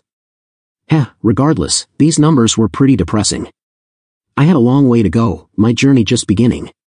With a yawn, I forced myself under the covers, with a crazy day ahead of me. It was about midnight, and in a couple hours, I was scheduled to head out to find out if these mortal bones had any godly powers to them. And if they did, I could push myself to learn as much as I could about the light, and maybe then I could take it a step further than destroying shadow elves by finding the void itself. Next scene. The sun woke me up, my personalized alarm clock. Granted, I had forgotten to set one, cracking my eyes open, realizing there wasn't even any in sight. I sat up, rubbing the sleep off my face, and the drool off the corner of my lip before looking over to the nightstand, where there was a note sitting on top of it. I reached over and broke the red seal, my vision still blurry, but I caught the clean cursive and the faint smell of roses bouncing off parliamentary paper. Fancy. What the hell? I groaned, still groggy, where I noticed the signature at the tail end, your friend, Mira. Shit, she was writing me love letters now. I felt my back tensing up, the note knocking the sleep right out of me. I sat along the edge of the bed, flipping the top half of the note open and started reading. Dearest Lucian. Words cannot express my gratitude. Your alliance with us means everything, and I do hope that you succeed in your journey with not only finding an answer for our people but finding answers within yourself. I know all of this can be very confusing, but don't fret, Kai is there with you. Be patient with her, she can be strict and forceful at times, but that's because she takes her job very seriously. Get her to open up, and she can be a real pleasure to be with. If it isn't obvious, Kai is more on the recluse and private side, but I can tell that she already likes you. I had made it my personal mission to stay on top of Ogre, our blacksmith, so that you can have the pleasure of traveling with your very own weapon. I know you cannot wield the light just yet, but being with your extender can give you the confidence you'll need out there. I left it standing against the wall by your footboard. It's all wrapped up for you and ready to go. I pray that you come back to us safely, Lucian. All the best. Oh, sweet. It wasn't a love letter. Nah, I was playing. I got my custom weapon. That was crazy fast. That light magic doing wonders. I sprung off the mattress like a kid on Christmas morning, rushing to the foot of my bed to see my new present, wrapped up in brown mesh cloth and all. I couldn't have been more excited, untying the knotted ropes before ripping that bad boy open. Goddamn. It was beautiful, shimmering in my eyes with all its splendorous glory. They got the details right down to the T, adding a bit of accented flair to it. It was exotic, painted in a warm red finish, with black as its secondary color. The shape resembled that of a less exaggerated kukuri dagger, where at the joint of the grip I got my relatively smaller machine gun, fully loaded. Oh hell, I could cry. It was gorgeous. But when I picked it up, I was gonna really cry, because that sucker weighed a fucking ton. Did she forget to tell the magical blacksmith to ease up on the metal? I was breaking my back, barely able to carry the thing let alone swing it over my shoulder. And when I did, my knees caved in. Ugh, this wasn't good. Now I was really going to slow Kai down.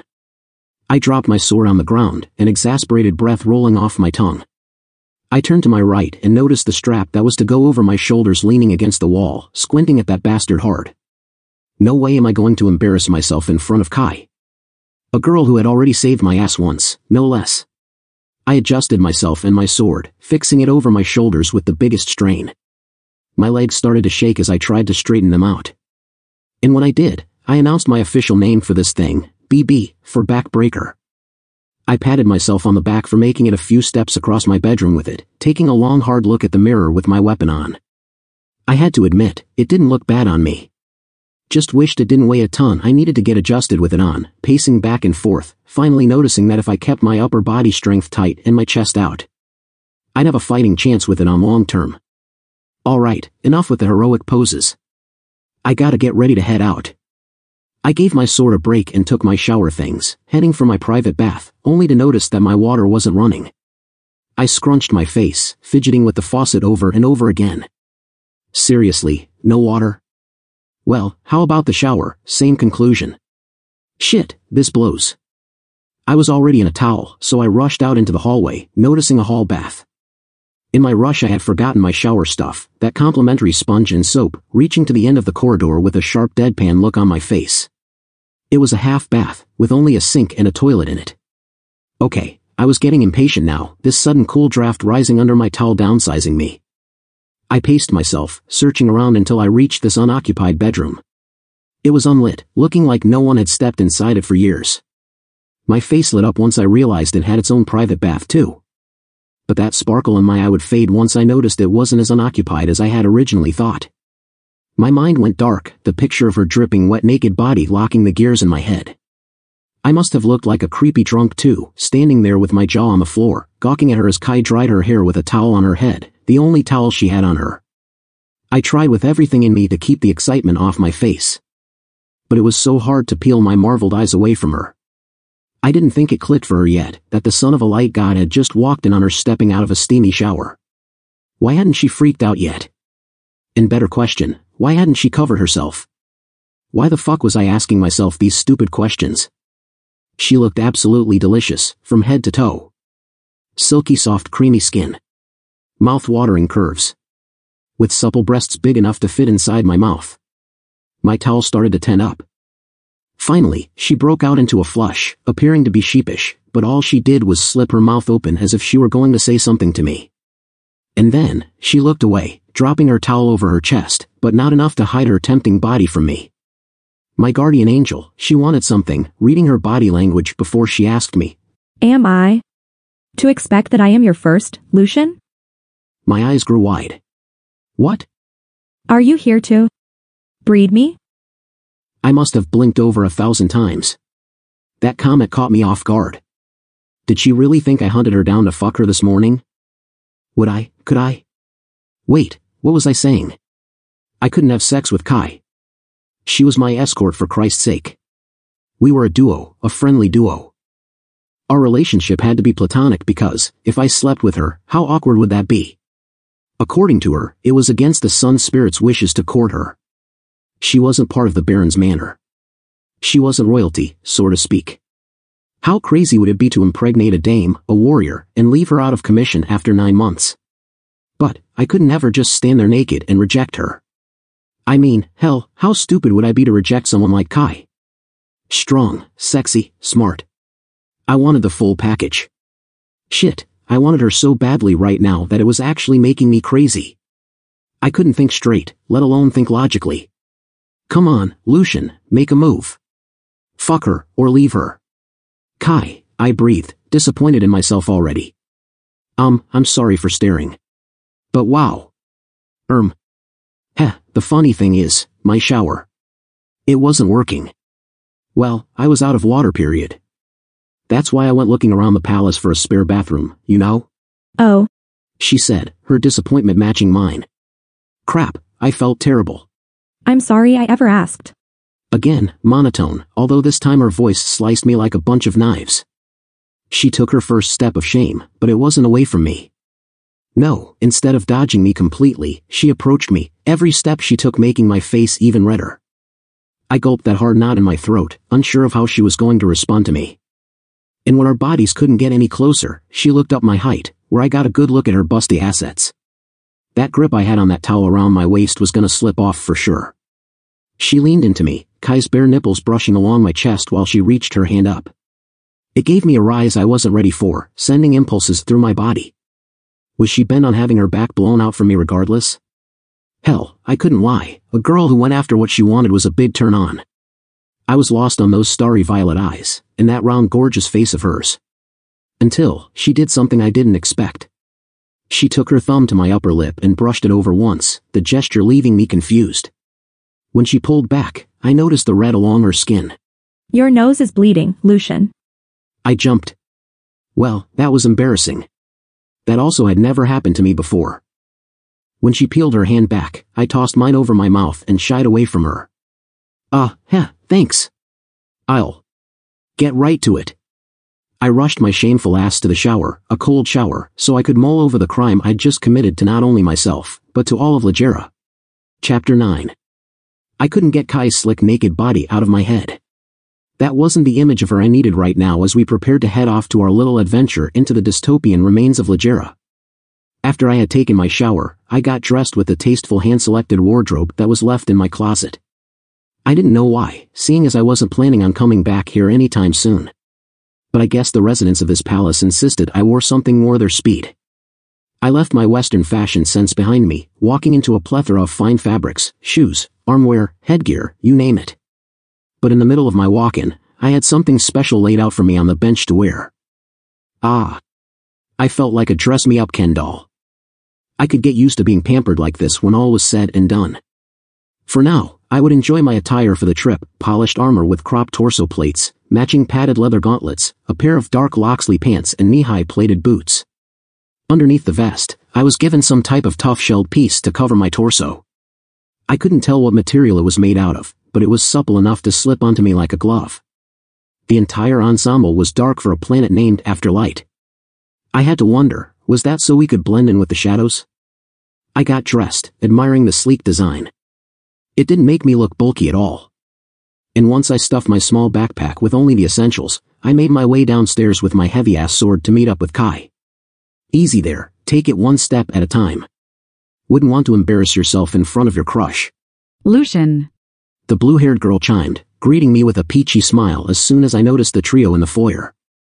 I was halfway down the steps when I caught Kai, Jet, and Mira in front of the grand doors. Good morning, Prince. She greeted, holding something in her hands. It was a tray, with a plastic see-through bag on it. And inside, snacks. I hope that you slept well.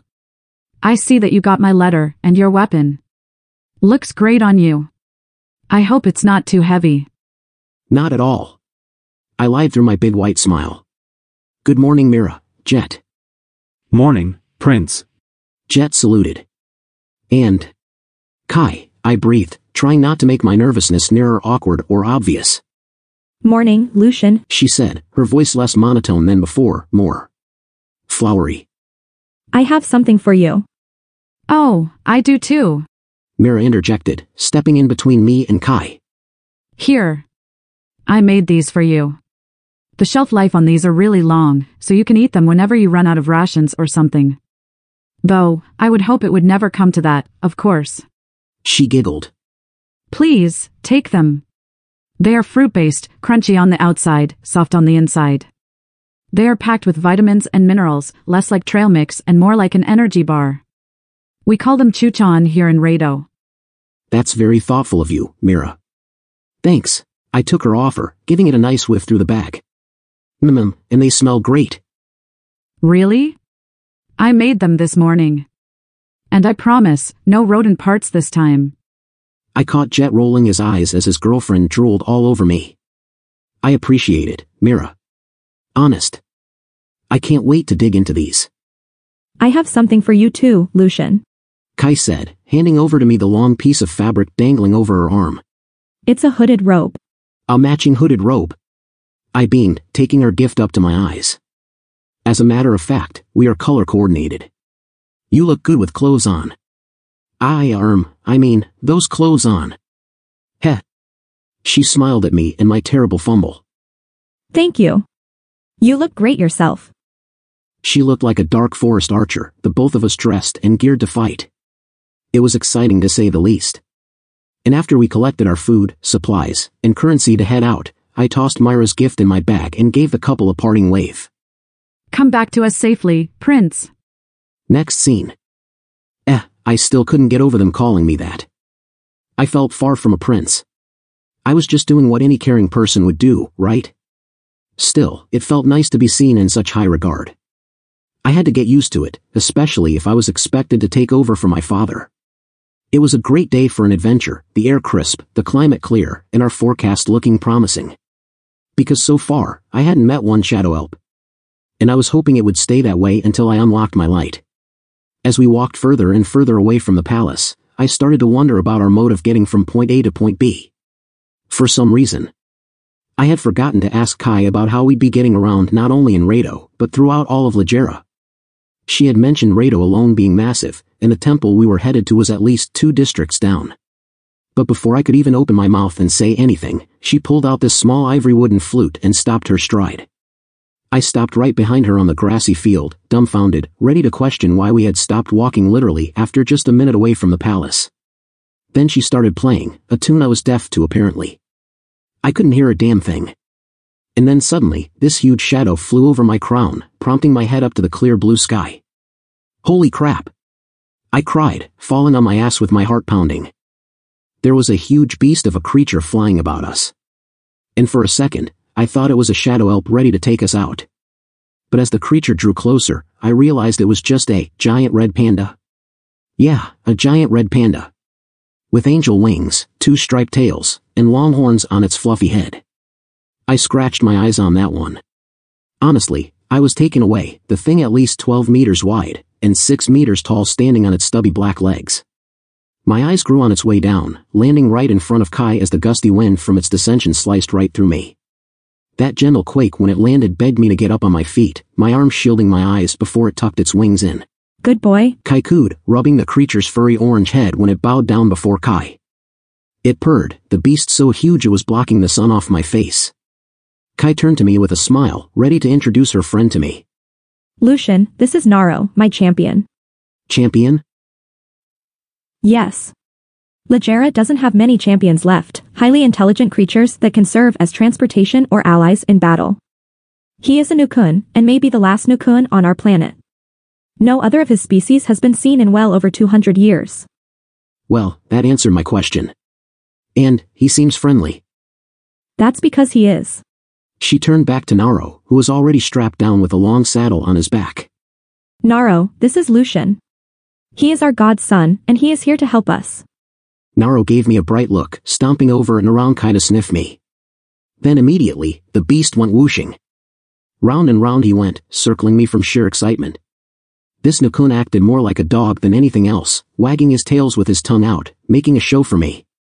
It had Kai giggling, and it was the first time since I'd met her did I see her break out in happiness like that. Heh, I like this flying beast already. It's nice to meet you too, Naro. I think it's safe to say he likes you. You think so? I chuckled. I'm still an alien to this planet, but I feel like there's a lot more of these huge creatures around here. Maybe not champions, but other beasts that would put some of Earth's largest sea animals to shame. Well, you would be right in that regard. While we don't have a panel for our creatures under our stats, we do have a general hierarchy for Shadow Elves. Bring up your stats and go to your General Details panel. I cocked a brow up. I have a General Details panel. She nodded. All you have to think is left and right to move through your panels. Okay, I'll give it a shot. I said eagerly. Trigger self-stats. So I saw one panel, and Kai said all I had to do was think left and right. So let's try, right. Author note, the hierarchy of Shadow Elves is listed in the physical and electronic copy of The Light Prince of Ligera by Troy Maverick, as well as in my Patreon. Please refer to those sources for details. End author note. Note, Shadow Elves can use the void to power shadow emissions, blasts, projectiles, etc. similar to how a Ligerian can wield light. A Shadow Elf with a full possession booster will have access to light powers. Note, there are two phases, Phantom Phase and Solid Phase. In the Phantom Phase, Shadow Elves cannot attack, but they can possess, go through walls, camouflage, and induce blindness. During their Solid Phase via possession, they are sacrificing their natural state to become susceptible, while allowing them the advantage to physically attack. I have to ask, why are these monsters branched out this way? When there is source pooling available? Not all Shadow Elves are seen as capable of executing commands properly. Even the void sets limitations to these sentient beings. Wait a minute, there's a column here that just says Elite Booster Traits. Are those specialties that can be applied to any of these classes? Yes, but are still limited by their class in what they affect. These classes are there to orchestrate commands for the void after all. In this S-class here, Behemoth? Of various elemental and species types. Same goes for Wyrens. So these behemoths, if I understand it, aren't native to Ligera. Whereas champions and Wyrens are. They can be possessed by Shadow Elves? Correct. And when they do, they usually remain in the Solid Phase. But keep in mind, behemoths are known to be more violent and stronger than possessed creatures, making them the more dangerous S-class beasts. Holy hell. Don't let these classes scare you, Lucian. In time, you will learn to overpower them all. In the meantime, I am here with you for protection. I chuckled. Well, that's good to hear, Kai, I said, trying to hide that sheepish look on my face. I was the one who should be doing the protecting, ready to unlock my powers since yesterday. Terminate self-stats. Speaking of protecting me, you never showed me your stats, Kai, I mentioned, Kai suddenly standing stiff. What? She stuttered. Let's see what this general in my father's army got, I said, opening her panel with a trigger stats as I looked at her. No, wait. Triggered stats. Name, Kai Alihart. Race, Ligerian. Class, Light Warrior. Role, General. Level, 104. Experience, 99,088 104,000. Points to be allocated, 0. Agility, 73. Brawn, 64.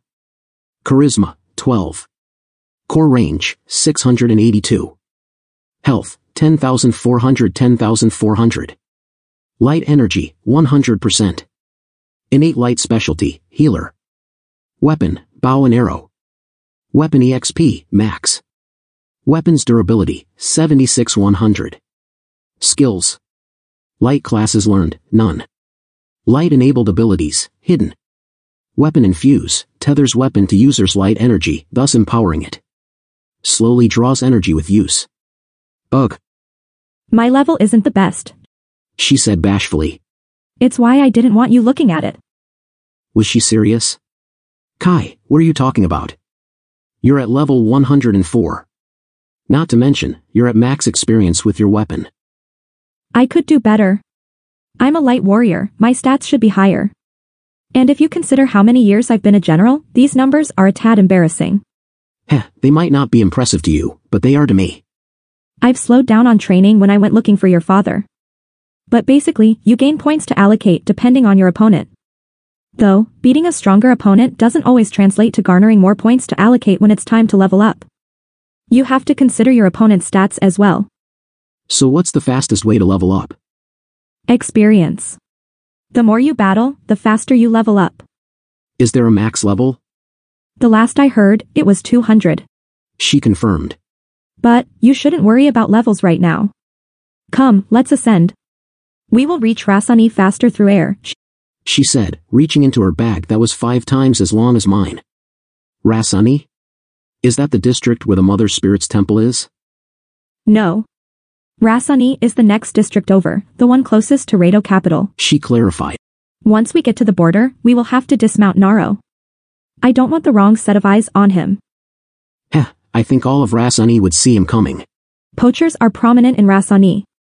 Naro's species has pretty much died out because of selfish men and women using their bodies for profit. I'm sorry about that, Kai. I'm all for keeping Naro safe, I said, then scratched my head on our destination. Hey, if Rasani isn't the district where the temple is, then why are we stopping there? Because the Baron's home is there. And since it's on our way, it's fitting that we visit the Rasani manor and meet the lady. My heart skipped a beat. The lady? As in, the woman I'm expected to sleep with? And mate, if you so wish. Suddenly, I didn't feel like going to Rasani anymore. Not to say I was nervous about getting it on with a complete stranger, but I was expected to impregnate her knowing that I wasn't going to be with her long term. Let alone help her raise our child. It was a different ballgame, one I still had trouble accepting. Spreading my seeds across the land. On some Farmer John type shit. I swallowed that lump in my throat as I watched Kai strap Naro down with the headpiece she pulled out from her bag. I took a few short steps closer to her, Naro looking at me with his bright yellow eyes as he panted, like he was ready to happily pounce on me. So, this lady, what's her name? Kai listened to me speak as she worked the noseband over Naro, keeping her back toward me. Her name is Isla. Isla, huh? Lady Isla Matwaz of Rasani. That is how you will address her. Huh? What's with the formalities? Aren't I a step above her rank? Yes, but that is how she will be addressed. Kai urged.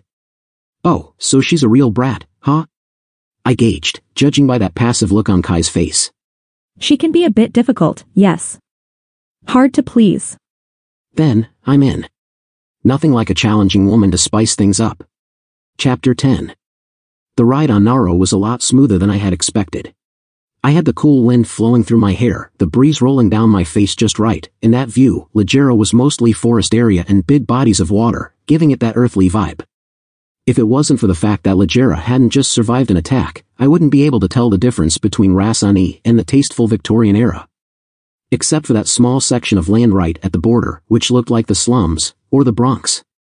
Kai told me about the kind of technological advancements they had in Ligera. They were still tinkering around with it a bit, but with much trial and error, they had worked out a way to integrate their light into their infrastructure. I guess that luxury was just for the rich, because I couldn't see this part of town using anything remotely close to that. From what she also mentioned, they didn't have any cell phones, televisions, or PCs. Not to say that I'd need something to distract myself with. I already had a full-time job of not only saving the world, but also getting every woman in these barren homes knocked up. Dragonlord Placidusax was just gonna have to wait. As I rode behind Kai, we saw our target, Naro, starting to descend a bit. The high altitude was something I had to get used to sooner rather than later, the oxygen in Ligera already a bit thicker than that of Earth. My grip around Kai's waist as she led Naro down tightened, where I felt comfortable enough to lean my head over her shoulder. I wasn't afraid of heights, just didn't want my face stamped on Rasani dirt while we dropped. I could tell I was making Kai sweat, and it smelt like sweet vanilla off her smooth skin. Her body gently trembled the longer I breathed over her neck, and that grip she had on the reins locked in her rocking fists. I moved my cheek against hers, my fingers slipping over to her belly. Sorry if I'm making you uncomfortable, I confessed with a greedy grin that Kai couldn't see. No. It's, fine, she said, her voice higher than usual. That's good to hear, because I don't want to slip off our ride. You can continue holding on to me, Lucian. Her gentle voice said, or begged, couldn't tell which. She was starting to heat up. I had to admit, I was rather tempted myself, but I promised I wouldn't put the both of us in that awkward situation. I could tell she liked me. And I had a thing for my guardian angel as well. But with this stupid rule set by the Sun Spirit, I couldn't have her as my girlfriend, just my sex partner, and that wasn't good enough for me. Once we reached the ground, Naro slammed his tails on the dirt, letting us know that we could dismount. I made my way down the rope, helping Kai down after. And once Kai unlatched Naro, she gave him a sweet kiss on the side of his pointed snout and sent that bubbly fella on his way. We were at the border, where I quickly noticed the ground-level view wasn't as great as the aerial one. It made the rest of Rasani look like a third-world country, from the dry underdeveloped terrain, to the overcrowded shaggy-looking houses. I took Kai's lead, making it down the street, where merchants were selling all types of rotten-looking food. This didn't make any sense. Why would the district heads allow a section of their land to run so poorly? The towns which are the furthest away from the Baron's manor are our poorest, She said. making it more vulnerable to criminal activities. The Barons focus their manpower on the rich. Unfortunately, that is what we've resorted to after the attack 2 years ago. Did she have a superpower of reading my mind or something? We don't take the risk in trying to save these untouchable towns, because the likelihood of shadow elves hiding there are high. That doesn't sound very fair for the innocent, does it? We rebuild from the center and disperse from there. Those are the rules. The Sun Spirit established these rules so we can strive, Lucian. We will tend to all of our people when that time comes, but for now, we must tread very carefully. On foot, we should be at the manor in a little over an hour. That's great. Plenty of time for us to get to know each other. I suggested, walking by her side with my hands in my pockets. What better way to pass the time, right? Right.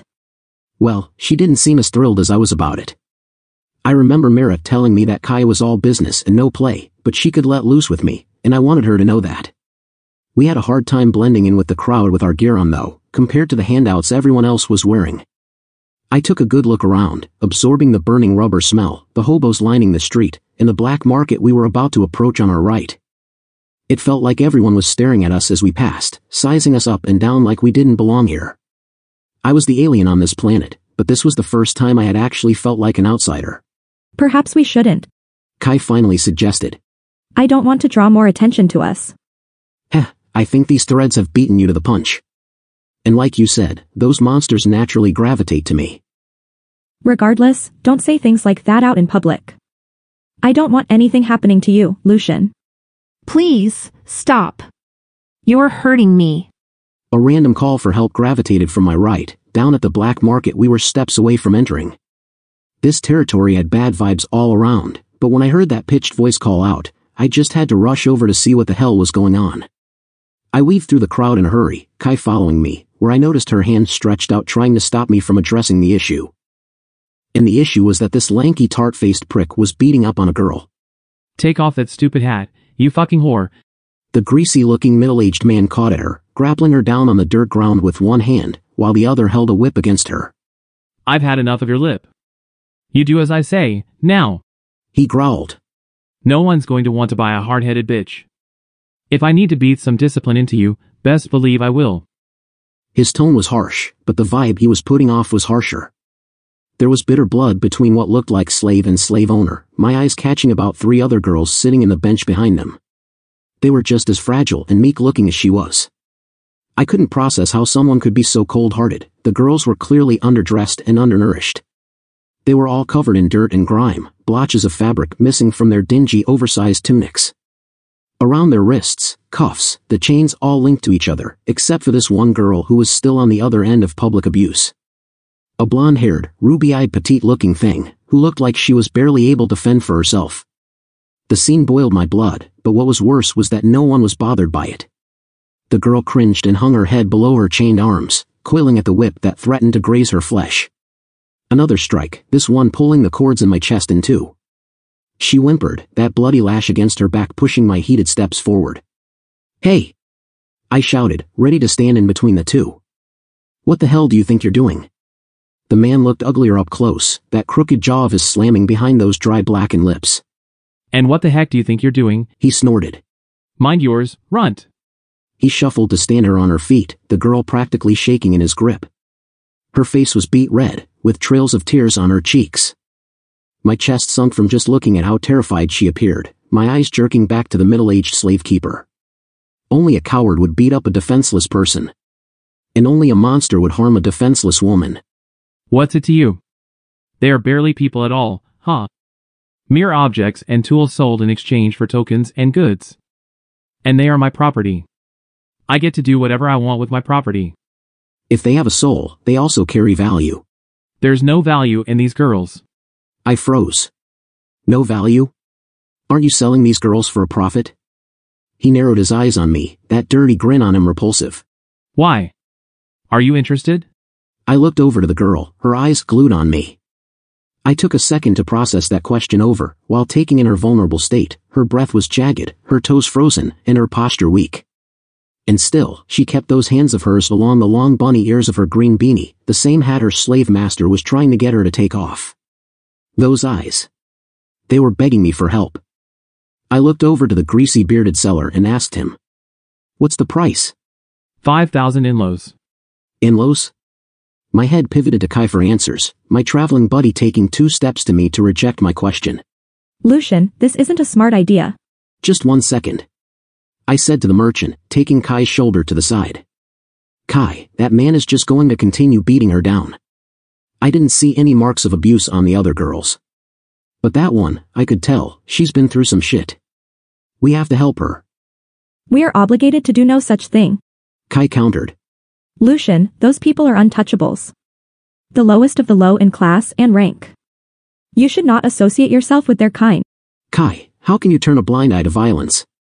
I must consider priorities here, Lucian. While I don't condone his actions, we cannot get involved. Why don't we just buy her so we can let her free? Lucian. Come on, Kai. I'd expect a warrior of the light, a right-hand knight to my father, to help this girl out. It's what my dad would do. I left her speechless, because she knew I was right. And then after an unsettling stretch of silence, she finally admitted. 5,000 inlos. That's much too high for even a peasant. Well, how much do we got? Barely enough for our trip already. Don't worry. Karma will find a way back into our pocket. Karma? You know, karma. In our case, if you do something good, positive energy will come back and reward us. She scrunched her face at me, like I was forcing her to do something she didn't want to. Eventually, she broke, an exasperated sigh escaping her lips while she fished inside her pouch. She handed me over 5 coins. I assumed each coin was 1,000 inlos. I gave her a beaming smile and thanked her, then walked back up to the merchant with his payment. Here, 5,000 inlos, I offered, the man looking over my shoulders to Kai behind me with a curious frown. He slacked his jaw and gave me a scrutinizing look before he accepted the cash, followed by a low grunt. All right. He accepted, his dirty fingertips scraping the coins off my hand. You get to pick one. It's for yourself, right? I didn't know why that mattered, but I nodded. Yeah, she's my purchase. Good, 'cause I don't want you putting her up for an auction or anything like that. My girls are genuine, he said, continuing to contradict himself while he made his way to the 3 girls on the bench. A redhead, and 2 brunettes. Now, which one do you want? I froze. While they were all slaves, I only had enough cash for the blonde one. So I answered regretfully, I was talking about this one right here, with the hat. She looked at me shocked. Elri? He protested with a grin. You can't have Elri. She isn't for sale. I furrowed my eyes at him. Then why is she here with the others? Can't you tell? She is the most attractive. She will bring in customers to my booth when she's on display. He went over to her demonstrating those assets, flipping her around to show me her heart-shaped ass underneath that tunic barely long enough to cover her legs. You see that? She's got a lot of meat on her. And my customers love meat. The more, the better. It means she's ripe and fertile, her womb ready to be seeded. While I shamefully enjoyed the showcase, the merchant swung her front back to me, her face hotter than before. She was embarrassed, those full pink lips of hers quaking over her trembling fists. Don't worry, my other girls are just as good. But my Elri is my prize. Glorabelle over there in the red can show you a good time, though. If I had enough money, I would buy all of them from you. Haha. A real horn dog, aren't ya? You have a funny way of showing Elri that she's important to you. Whipping her to the point where she sheds flesh and blood. I want her, and her alone. His face went rigid on me quick. He seemed offended, but I wasn't messing around anymore. He knew I was after Elri. I had never mentioned any other girl but her. He was just being selfish, wanting to abuse her some more. All because of her refusal to take off her hat. Like I told you before, she is not for sale. Everything has a price, I started, giving him a more hostile tone. I got in his face, my frame towering over him. Just name one, or I'll pick. You trying to start something, shitface? He growled, and I felt Kai moving closer to me. The merchant dodged his eyes away from me for a second, his face gradually growing pale. His eyes were on Kai, and I had to suspect she reached over for her bow and arrow, ready to defend our position. More like ready to defend me, honestly. Kai was possessive, and serious about my protection since getting me to the mother spirit in one piece was vital for Ligera's survival. The grimy man dropped his shoulders with a grunt, taking a step back before he demanded, 10,000 inlos. "What?" I cried. "You just said 5,000. That's the price for the regulars. Elri is special, so she gets a special price. Take it or leave it. I'm not backing down on that price. It's final." I turned to Kai, who had her hand over her head, ready to pull from her quiver. She awaited my instructions, that gaze I had on her telling her to cough up that extra change. I felt terrible for it, because she had already disagreed with saving this girl for 5,000. She bit her lip, trying to hold her tongue back before she fished for more cash. "Here," I said, taking the money from Kai and offering it to him, again. "Now, make with the keys and uncuff her." The greasy bearded man snickered, taking Kai's money again before stuffing it in his pocket. You must be some type of rich girl from Rado. I've never seen you before, he said, his words directed to Kai. Hell, since you have so much money, how about we up the price to 15,000? Seeing as you want her so badly. I glared at him, curling my hands into fists. Look, I'm not going to pry into whatever fantasies you two have planned for her, but I'd be stupid not to. I snatched the next words right out of his mouth, grabbing him by the collar with my fist cocked back. Hustling us wasn't part of the deal, shithead. We gave you your 10. Give us the girl. Now. He gave me a mean grill, his eyes starting to light up on me. Burning yellow, bright enough to blind me. I had almost forgotten that everyone here had the power of light. And here I was threatening a guy who could take me out with laser beams. I wouldn't. Kai threatened. Disengage now, or I won't hesitate to unleash an Armageddon on this entire illegal trade market. Did Kai just promise to blow up an entire town for me? I was flattered, and the guy was rattled, that look in Kai's eyes meaning business. I released him, the prick's glower on me the entire time. He worked slowly as he unbound Elri. But once those chains were off, she quickly stumbled over my feet. Come on, girls, he ordered, moving his booth elsewhere. Shit, that fucker left me with a bad taste in my mouth, but at least we managed to save one, the one who appeared to be getting more of the abuse from his trade. I bent down, helping Elri up as she wept, my eyes looking down at her chafed wrists. Hey, sorry you had to see that. I wasn't going to. Thank you. She cried, her voice cracked but high-pitched. And just when she was about to hug me, Kai intercepted. You're not allowed to touch him. Kai commanded, standing in between us. I just wanted to say thank you. She stuttered. You are welcome. But our job is done here. Kai turned to me. Lucian, we need to go, now. What? We can't just leave her here. She probably has no place to go. Lucian, she is an untouchable. And because she is in the exposed sections of the district, the possibility of her being a shadow elf is high. She doesn't look dangerous to me, I said gullibly, knowing firsthand how crafty those shifting shadow elves could get. Kai looked at me astonished, baffled by my ignorance. But this warrior of the light was serious, reaching in her pouch for the third time, eager to get rid of this slave girl. Here, Kai said, turning to the blonde slave girl, dangling a coin over her open begging hands. take this and leave us alone. Please, can't I come join you? She begged desperately. No. You have some currency, now please go. Kai was upset, the angriest I'd seen her. Chapter 11. That was uncalled for, Kai, I scolded, walking past the booth where that blonde slave girl was still standing. I looked over my shoulder to see her staring at us as we left, like she hadn't even moved a muscle at all. I felt terrible, Kai's harsh words against her cutting through me. I knew where she was coming from, and why she had to be extra careful, but if the girl was a shadow elf, then why would she have allowed herself to be beaten down and tortured like that? I get that I was a demigod, but my mentality was far from it. To me, there was no difference between Elri and me, but through Kai's eyes, untouchables weren't allowed anywhere near Kieran's air.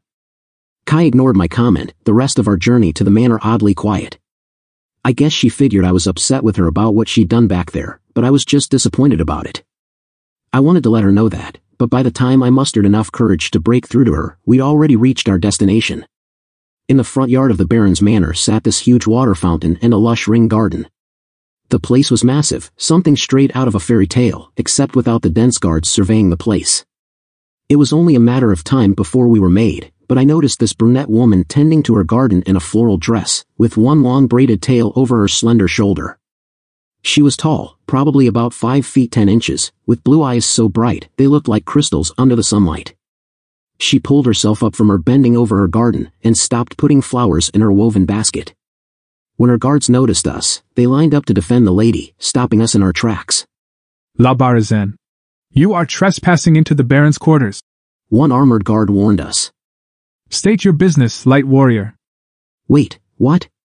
They knew who Kai was, so why were they being all defensive and hostile toward her? Ah, right, disguised shadow elves. We came to visit the Lady of Rasani. Password? Irati, Pagathi Rada. What in the what now? Kai gave a password, but the guards were still skeptical, hesitant to let us in between them. The tall woman in the sunflower dress poked her head out from behind her guards before pushing herself through the line, wearing the most beautiful smile I've seen in all of Ligera. Oh, I have visitors? She said delightfully, her voice smooth like summer rays. Kai, what a pleasant surprise. She giggled, and then gazed over to me with interested eyes. She looked me up and down while I gave her a kind wave. This lady was nothing like Kai had described her, the woman practically radiating positive energy. She was friendly and seemed sweet, right until she grabbed my hand and leaned her chin over my shoulder, whispering, Are you the private entertainer I'd asked for? What? Lady Cecil, this is Lucian. My. Dasha. Kai stated bluntly, making the lady's eyes grow twice as huge. Okay, so it was safe to say this pretty little number wasn't who I was destined to bang. Bummer. Though, I wonder what a Dasha was. Oh my. How embarrassing. I am sorry, I wasn't aware. You know, these lonely nights can bring out the worst in you, am I right? She grinned bashfully. Please, guards, they are safe to enter. Kai gave you the password, did she not? Finally, we were allowed entry, the both of us following Lady Cecil inside. Come, I have these buttery croissants that I had my personal chef make for me an hour ago. We can talk, drink tea, and enjoy each other's company in the sunroom. So the food in Ligera wasn't all exotic after all. Some dishes and recipes similar to what I'd have back home. I was crossing my fingers that these croissants didn't have any shredded mystery meat inside them, though. When we stepped inside the manor, I'd caught myself not being as taken aback by the decorative ambience of her estate, seeing as I'd come from Rado. And even though most of it was still in ruins, this manor's emperor-esque beauty didn't compare to my father's palace sitting in the capital.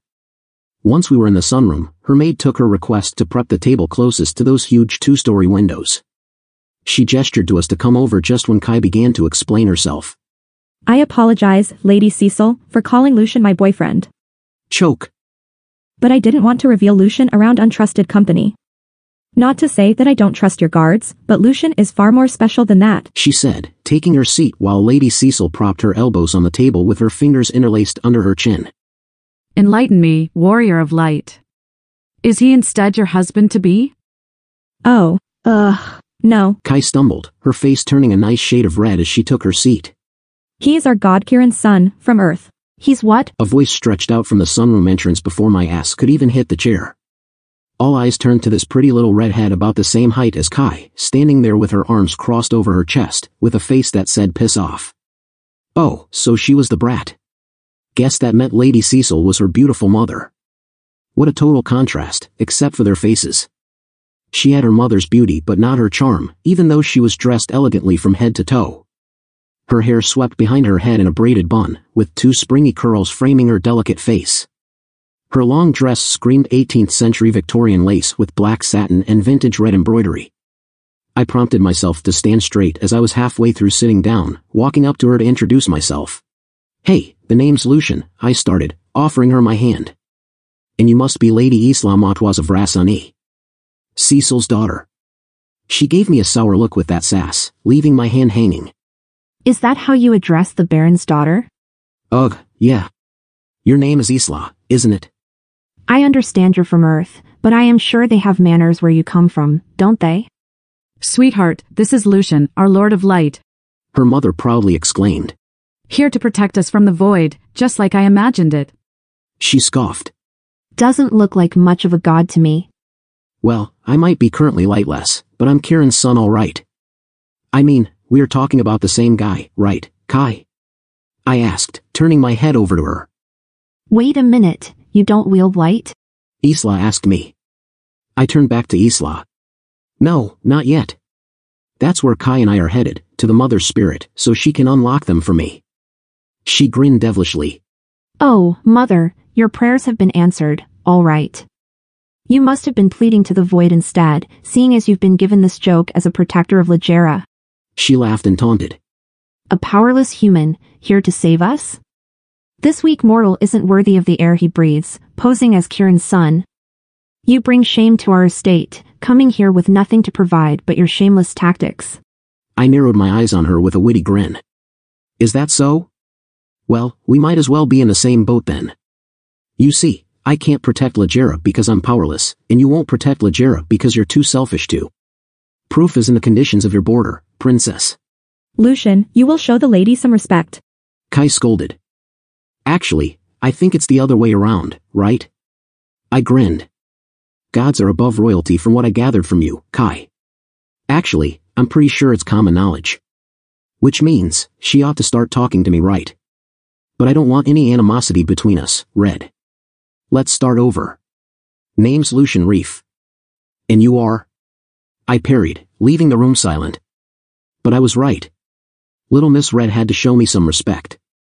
I was her god, and even though she held the Baron title under her parents, I was on top of that food chain, and I was bent on letting her know that, powerless or not. She schooled her face before the light demigod, but I could tell she was fuming inside. Isla had to swallow her pride this time, reserving her heat for a later date. And I'd be there for when she explodes, the lady now giving me her hand instead of a handshake. She expected a kiss, and I gave her one, being polite as I bent over, with my lips to the back of her hand. But when I was done, I didn't let her pull away. I gave her a playful glint, looking up my eyebrows at her while I held my hard grip on her fingers. She blushed and tugged, and I could feel her heartbeat racing. Did she think she was in trouble with me? Hell, I didn't know, but I enjoyed the reaction I was getting from her either way. And when she started to sweat, I'd let her go, watching the heat continue to rise up her stubborn cute face. Pervert, she cried, rubbing her hand at her chest. Ah, they are getting along just fine. Cecil beamed behind us, giving me the impression that she knew why we paid her and her daughter a visit. Please, stay the night. It will allow us to get better acquainted with the Light Prince, yes? Chapter 12. That Lady Isla was something else, but I knew she was into me. No, that wasn't my ego talking, it was the God-honest truth. I could tell with the way she had looked at me, turning an innocent gesture into something perverse. I was only trying to intimidate her, fooling around a bit, and she thought I was trying to flirt with her.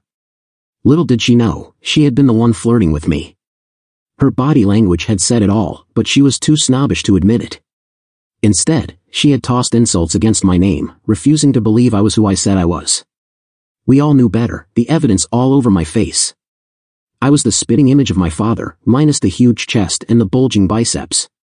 After Kai and I had taken Cecil up on her offer, we finished our light snack without the red-headed brat, who insisted she'd rather eat fresh manure than dine with me. Talk about making the deadly attraction obvious. Then we were escorted to our separate rooms on the second floor, where luxury had no bounds.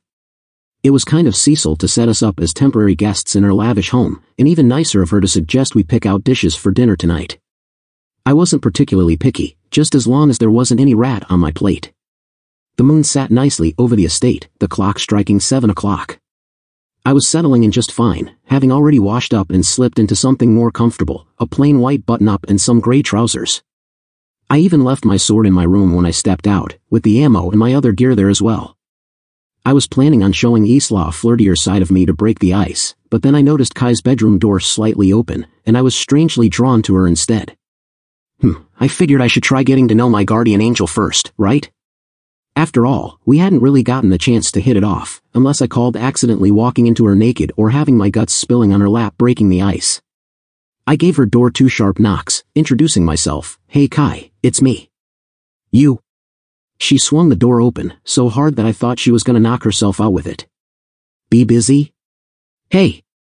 That was fast. Lucian? Are you all right? Did you need me? Kai asked, concern written all over her face. And no, I'm fine. I was just wondering if we can maybe talk. You want to talk with me? Yeah. In here? Yeah, sure. All right. She said, welcoming me in before she closed the door behind me. Hey, why did you get the bigger room? I playfully complained, my eyes scanning the room, right up to the dome-shaped ceiling. Just a coincidence, I'm sure. She said with a sweet smile. She must have been happy to see me. I mean, we've only been separated from the hip for an hour. She took a seat along the edge of her bed, and when I joined her, she started to act a bit skittish, her eyes glued to the desk chair adjacent. I acknowledged the hint, but I didn't take it. I knew for a fact Kai had only expected me to keep my distance, because if I were to pin her down on this bed right now, she wouldn't protest. Hey, Kai, about the slave girl, I'm not. I should apologize, Lucian. She interjected. It's just that. I don't want anything bad happening to you, she said, curling her fists against her lap. I've seen so much, my people have gone through a lot these past 2 years. Those shadow elves, they've taken everything from us. I've become overly cautious because of it.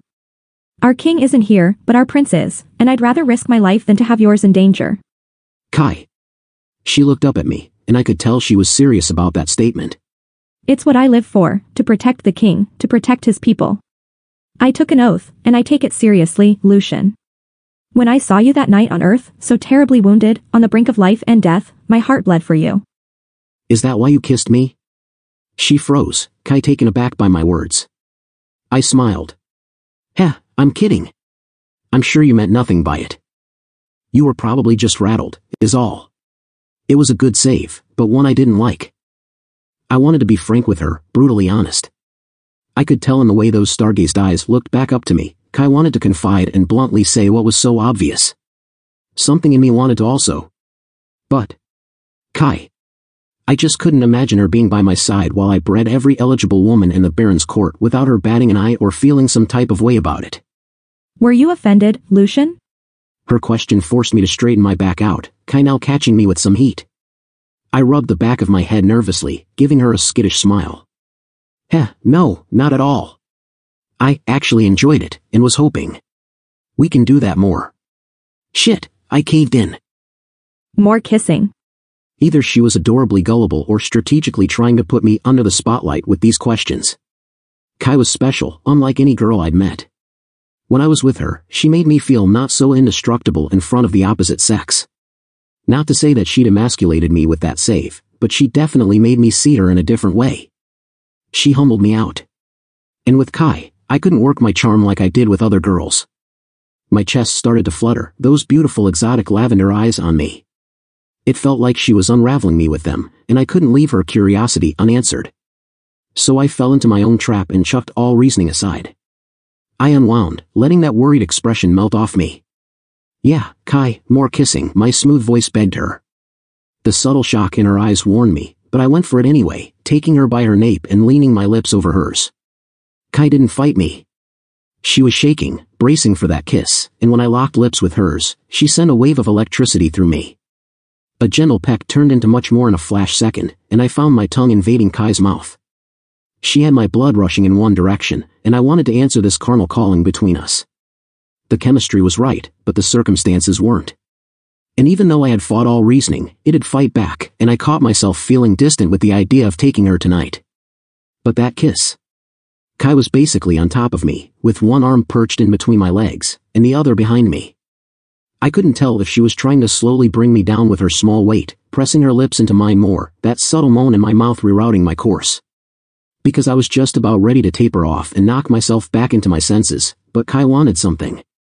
She wanted me tonight. I tossed her back into the sheets and straddled my legs around her, my lips on her while I brought us both further onto her bed. All of that heavy breathing and panting inside my mouth was making me lose my mind, Kai's body getting incredibly warm the longer we went at it. I slipped my hand away from under her arm once we got in far enough, Kai finally touching me back with those small slender fingers of hers. Underneath my top she went exploring, her fingers running along the grooves of my abs then back down again. I couldn't get why she was so nervous, those warm fingertips vibrating against my skin, before they locked themselves on my belt, Kai trying to unbuckle me. Lucian. She cooed, while my lips trailed down her neck. I sucked selfishly, feeling the heat between her legs give rise to her bodies once. And who was I to deny her? But then she said something that confirmed why we were here, something about breeding her. And that's not what I wanted to do. Kai, I started, reeling back from her just enough to talk to her straight. Why do we have to abide by the technicalities of everything? I asked. At first, it might have sounded out of place, but I was still trying to wrap my head around the idea of these tears. Why was I allowed to seed Kai, but not allowed to have her as my mate? The Sun Spirit's word is law, Lucian. But I don't mind giving my body to you. That's the problem. I want more than just your body, Kai. I want you. She looked at me confused, like the possibility of me actually falling in love with her was impossible. What about that feels so strange to you? I asked. She looked away from me, appearing awfully nervous. I put her on the spot for good reason, but her customs were in the way of us being together, and I wanted answers. I am just a warrior, Lucian. Part of the working class. While you're not only a prince, but a god. So? It is against the rules. It's against the rules to love you, but not against the rules to fuck you? She turned her head back around, with her eyes shimmering. Lucian, god of light, do you love me?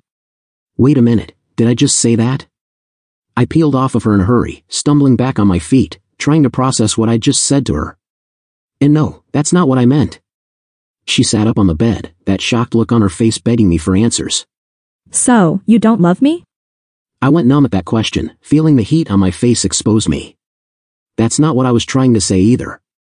So you hate me, then? What? You refuse to breed with me, then you retract your love for me.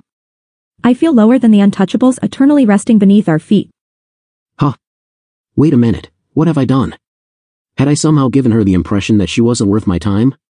She got off the bed, feeling more closed off than before. Kai was disappointed, heading out of her bedroom before I intercepted her. No, wait, Kai, I demanded. We aren't going to trail off on those terms.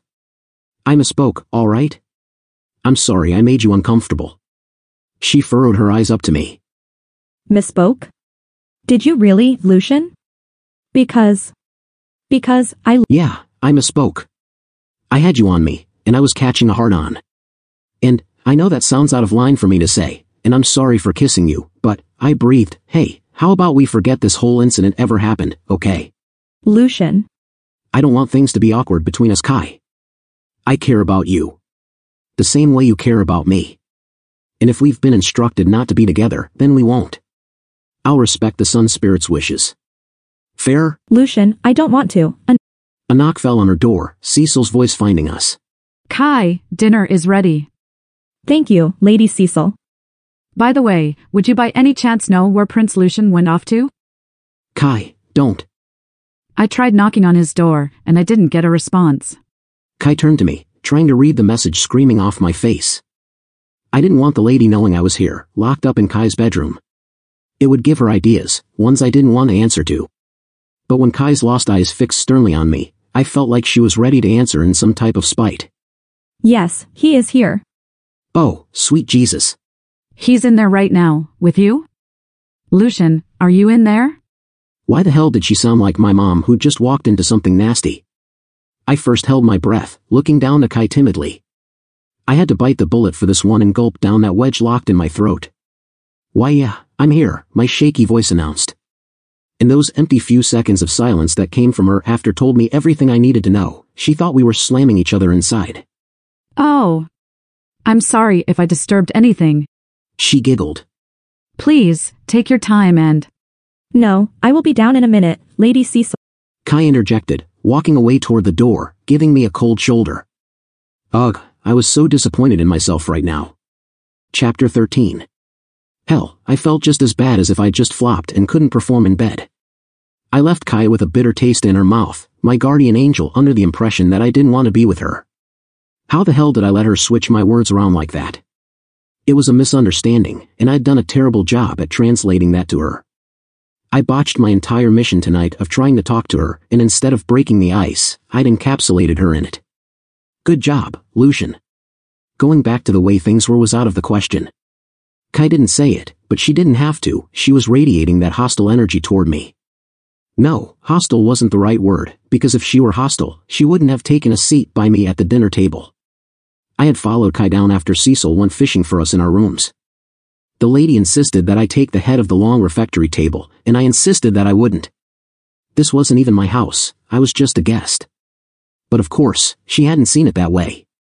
Regardless, I expressed my concern for taking that restricted seat, and after she noticed how humble I was about it, she sat herself there instead. Because who was I but a lowly man trying to glue Ligera back together? Again, that whole demigod thing, I felt like I only embraced it when I needed an edge against someone. Someone like Isla. We had a wholesome spread fit for a king. Various types of meats steaming from the dinner table, fresh fruit, veggies, potatoes and grain, just about anything you can think of, really.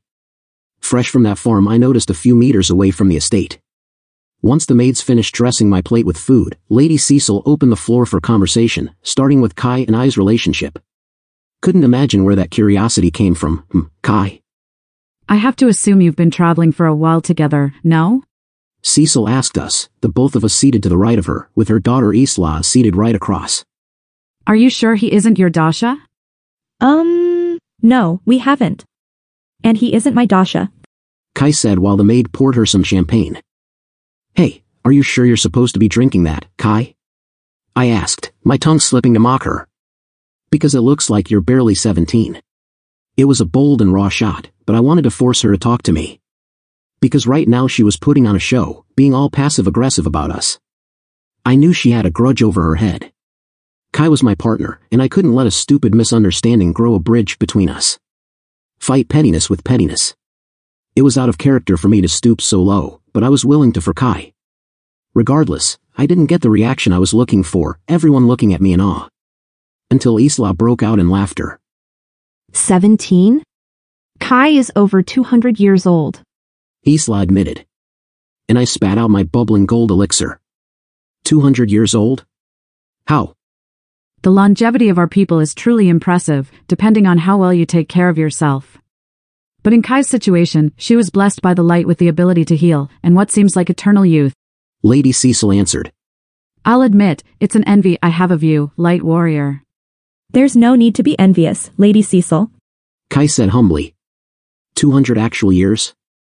Humph, spitting on the table already. Isla scolded. Pick yourself up, Lucian, and act like the man you say you are. Relax, don't get your tits tied in a knot, I spat back, Isla looking at me with her jaw on the floor while her mother tried containing her laughter behind that napkin. In what world did you think it wise to insult me like that? Oh, I'm sorry, are you also over 200? I said sarcastically. How old are you, Isla? I am 19, old enough to be respected in my own house. And I'm 20, older than you by 1 year, but in terms of rank, I could come at you any way I like.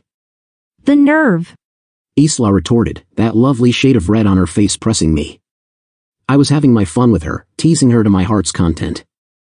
I will not sit here and be bombarded by this wannabe alpha male. Isla! Lady Cecil cried, before turning to me embarrassed. Please, excuse her. She doesn't know what she's saying. No, mother, I believe I do. Then Cecil leaned into Isla's shoulder and whispered. Listen, Isla, if you don't want to sleep with the Prince of Light, I will be more than willing to take your place. Mother! Ha! Cecil wasn't as discreet with that comment as she thought she was. Isla shot up from her seat at that note, while Kai right here acted comically unfazed, slurping at her hot curry soup. I don't have to stand here and respect this man and bind with him to appease the sun spirit. Whoa! We are a little ahead of ourselves, aren't we? Already thinking about me in bed. I mean, come on, Isla, your mother is right there, I teased. You speak as if the only armor you wear and the only weapon you carry is that terribly ill-mannered tongue of yours. A tongue you want to get better acquainted with, I'm sure, I said with a wink. Oh my. Cecil cooed, clearly moved by my vernacular. Lucian, please, keep talking. Isla slammed her fist on the table, fuming.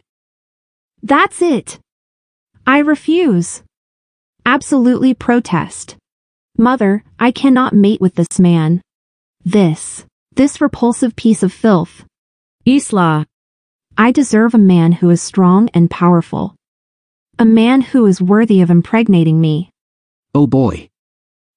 What kind of a demigod pridefully waltzes into a baron's home completely absent of light? Of poise? Of rationality? Wait, was that a Panic at the Disco reference? She looked at me, hot off her sour mood, and then all of a sudden, that bratty look on her face tapered off into something shifty. Isla leaned into the table, opening herself to me, like she was ready to make or break me. Tell you what. Let's make a deal. We have a shadow elf infestation. Especially during the evening hours around the manor. Our guards have been swamped as you can imagine, making sure the perimeter is safe at all times. It's been too much to handle, and the Rasani manor could use a break. If you can come back powerful and clear my land, then I will. Have your child. Those words piqued my interest. I cocked my brow up, reeling over the table with my hands folded and my elbows around my plate. Isla, that's a pretty enticing offer. I feel like you are only confident to put your body on the line because you don't have much confidence in me. You say that like you don't think I can do it. I don't. She bluntly said with a witty grin. So I have nothing to lose. So do I. I countered confidently. Deal. Oh, marvelous. Cecil beamed. Your help would be greatly appreciated, God of Light. Mother, stop stroking his ego. Isla said as she took her seat. He is barely a Ligerian, let alone a god.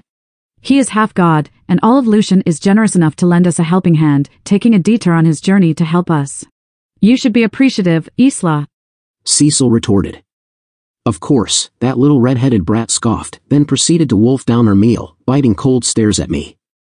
Heh, what a hypocrite. What happened to those table manners, princess? I kept my mouth shut, my eyes on her too, while the rest of our dinner table engaged in light banter. For the rest of the evening, I gauged that although Isla dressed like a lady, she wasn't a stranger to wearing armor. The Baron's daughter was out there on patrol on some nights, defending her turf. She was a brick, with a mind like one too. Oh, I was looking forward to that angry sex later for sure. Chapter 14. That dinner invitation was stressful all around. But, at least it was fun. I got to poke at Isla and make her sweat a little. I worked her like a fiddle, and once I came back 100 times stronger, she'd lose that bet she'd so carelessly made. I couldn't wait to see her face when I dropped those shadow elves with ease. After dinner, I took a walk alone around the manor. At this point, the guards knew who I was, even though it felt like they had their eyes on me. I wanted to be a step ahead, and see what I'd be getting myself into once I returned to Rasani. There was a lot of ground to cover, but I hadn't seen anything too alarming. Then again, Isla had mentioned perimeter, the radius could stretch as far as the Rasani manor wanted it to. But for now, I didn't want to get too close without meeting with the mother spirit first. That night, I went to bed, and fell asleep faster than I could start counting sheep. That delicious meal had given me the itis, and I was planning on being in a food coma until I woke up the next day bright and early. Next scene, the next morning seemed promising. But also eerie and looming. Could be because I'd had a nightmare about my last date, Nicole almost having had put me to bed permanently. She'd looked downright monstrous, with a face that was worse than any fictional beast I'd ever seen. With skin as dark as shadows, and blades for arms, ready to send me 6 feet under. I couldn't get rid of the picture of malice engraved in her vicious face, coming after me because of my association. Kai had confirmed there were others, that nightmare leaving me rattled. I rolled on my back on the bed, waking up an hour earlier than scheduled. My fingers strummed along the gem on my chest, trying to figure out if my father had an idea that I could have been a potential target. He must have known those shadow elves were on Earth, right? Did he feel guilty and vanish because of what had happened to Mom? He had given me his spearhead-shaped gem at my mother's funeral. And then, poof. No more Dad. Kieran had left me with anger, regret, sorrow, and worry. I'd never gotten any closure, thinking that maybe those killers got to him after they'd gotten to Mom. But now I knew that wasn't the case, because Dad wasn't easy to put down, hell. He wasn't even fucking human, he'd just left me and Nana without telling anyone a damn thing. I didn't want to catch myself being angry at Kieran, but I was. Now that I thought about it, all of this could have been avoided if he had just been honest with the family, instead of hiding the fact that he was a freaking god of another planet. For Christ's sake. Though, I guess back then I wouldn't have been very open-minded to the possibility, seeing as I'd only seen a shadow elf recently, and I was still in denial at first. Now, I was just scared because I'd been convinced, treading cautiously, hoping that I'd be ready for when one sprung out to get me. After all, my survival here was crucial. I needed to avoid being the Void's next meal. I got up, got washed, dressed, and headed out with my gear out the door. Down the hallway I didn't expect to see Kai, who happened to be closing the door to her bedroom as well, all ready to head on out. She gave me a glance to let me know that she acknowledged me, then shyly drew those gentle eyes away before she greeted me. Good morning, Lucian. Hey Kai. I beamed. I actually didn't expect you to be up so early. I couldn't sleep. Why? Not sure. Maybe I'm just jittery from the champagne, being underage and all. Ha, I couldn't help it, I broke out bawling. She had me in near tears with that dry joke. And coming from Kai, it was 10 times funnier. She was always so serious, so I was glad she'd learned to open up with me. Her sarcasm was what I needed this morning, a dose of comedy. I walked up to her and gave her a hug, the top of her ivory hair barely meeting my chin. You're not still sour about what I said last night, are you? I was just messing with you, Kai. She didn't say a word back to me, merely holding me around my waist while her chest pounded at mine. I thought you were upset about what happened between us.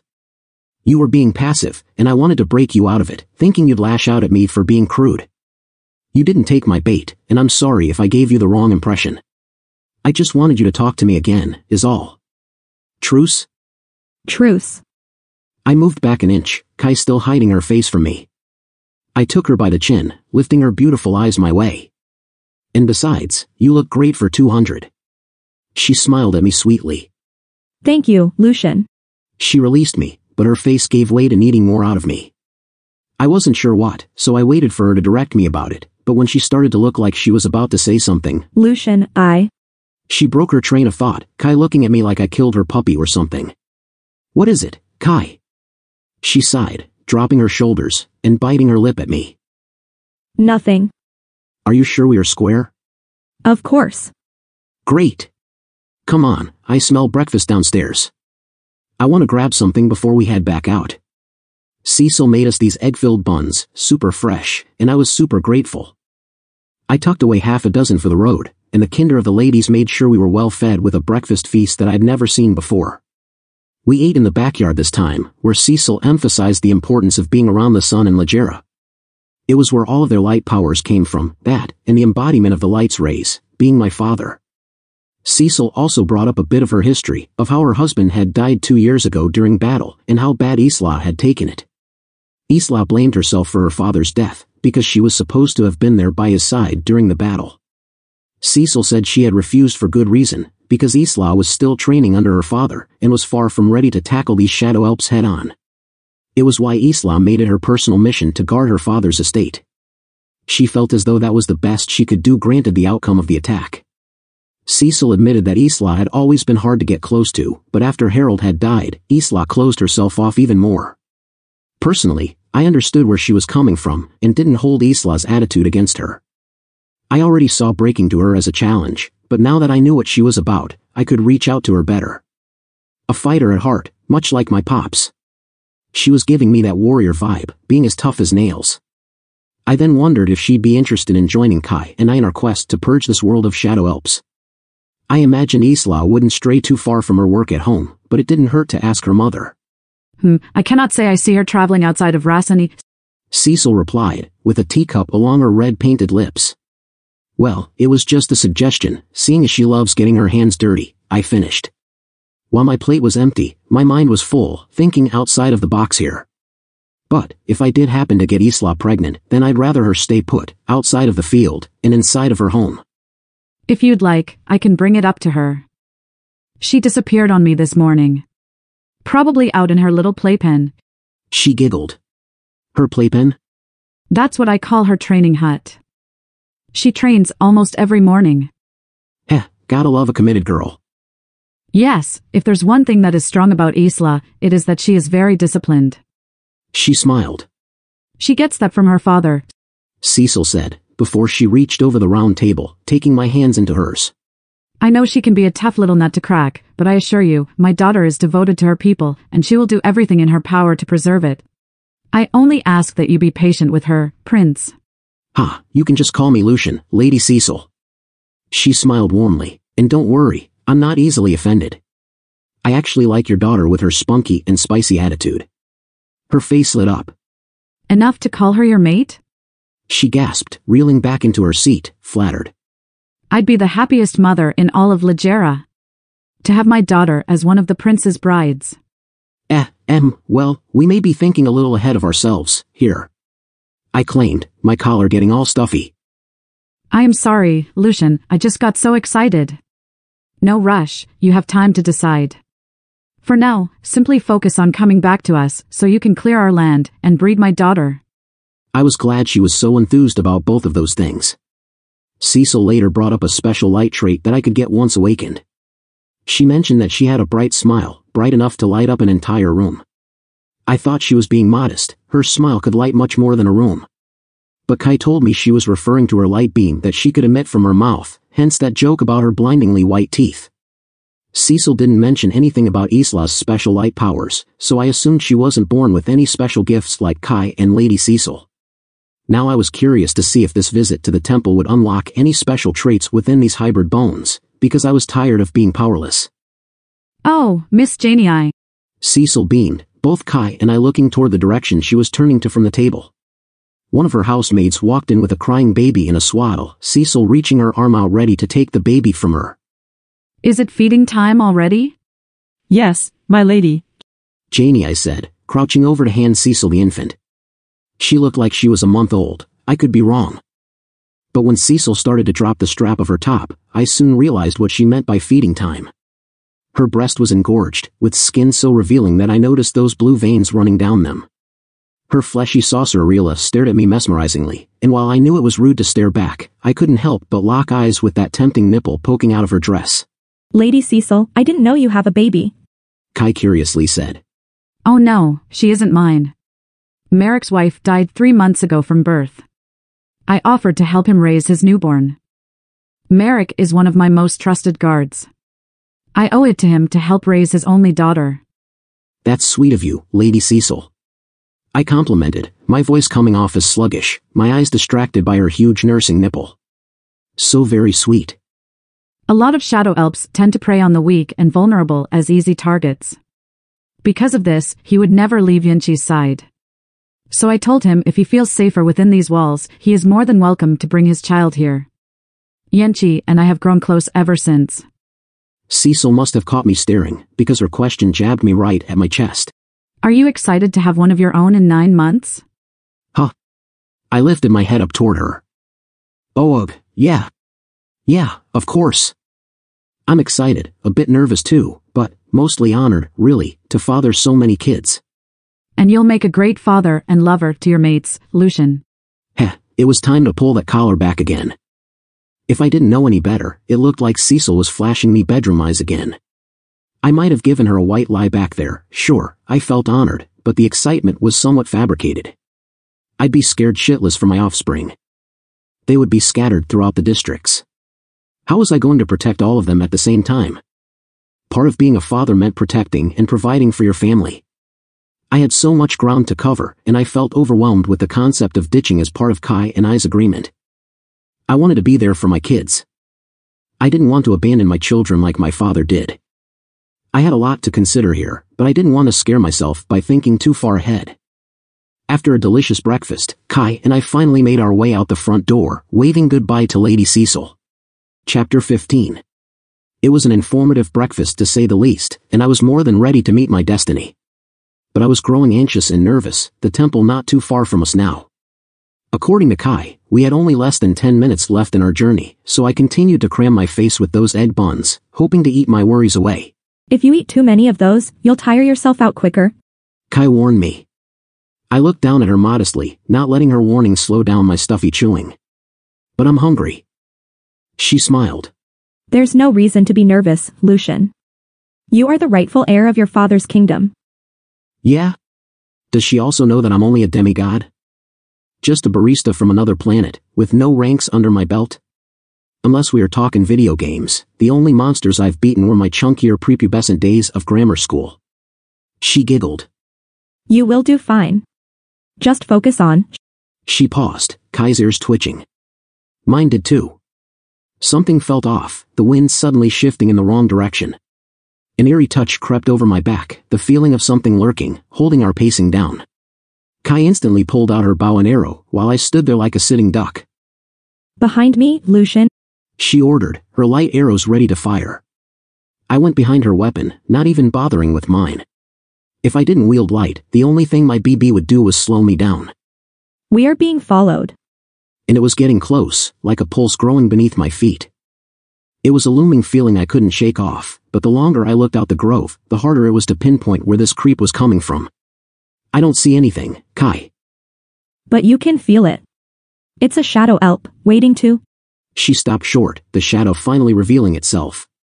Shit, I should say shadows, shouldn't I?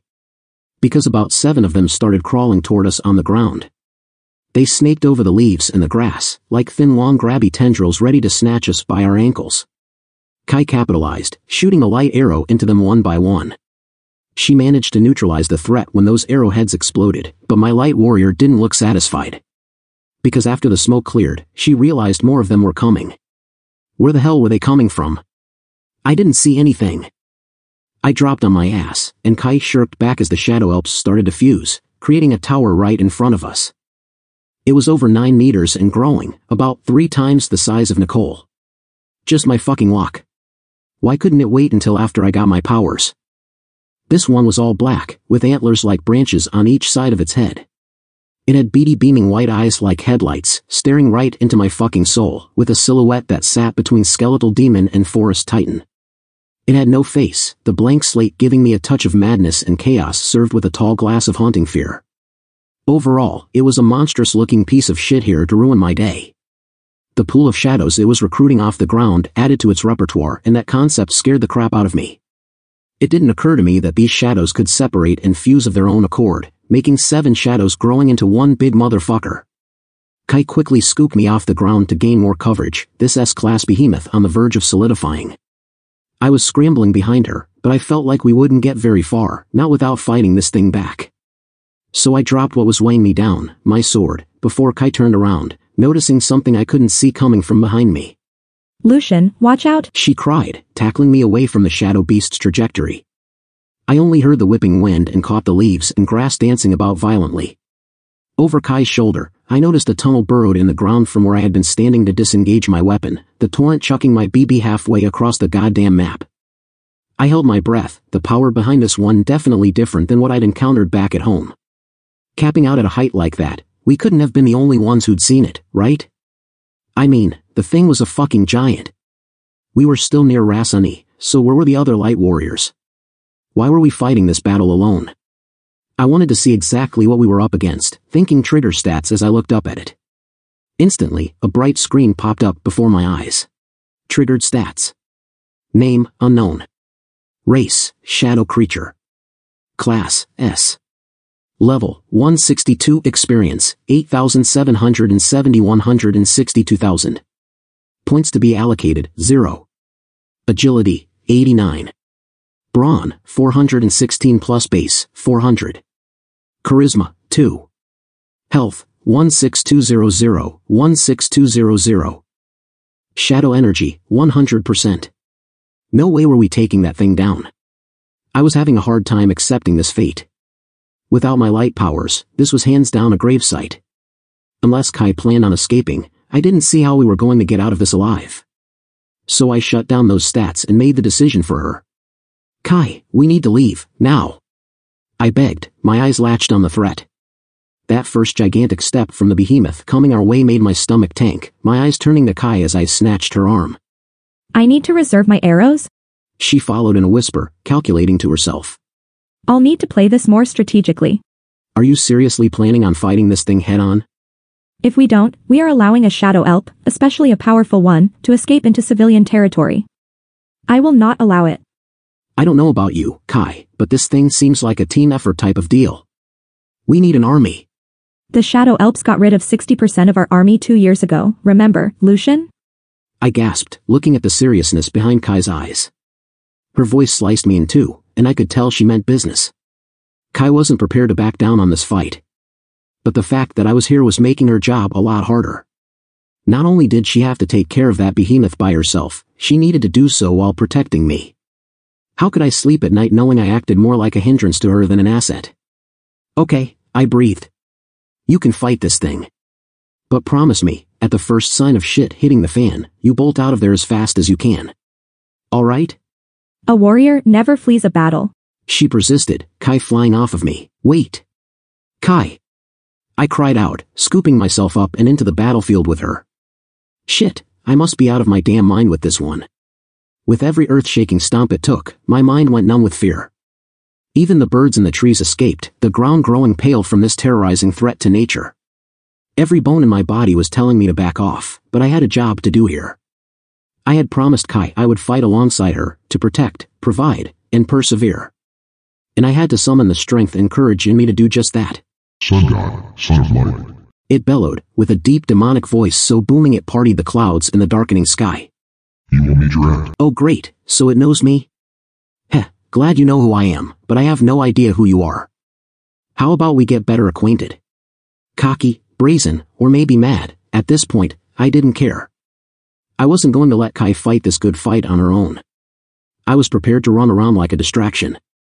I'd always been fast on my feet, maybe I could use that as leverage in a fight that looked impossible to win. Whipping past the trees to circle him, I knew I was its prime target. I had a vague idea of what I was trying to do.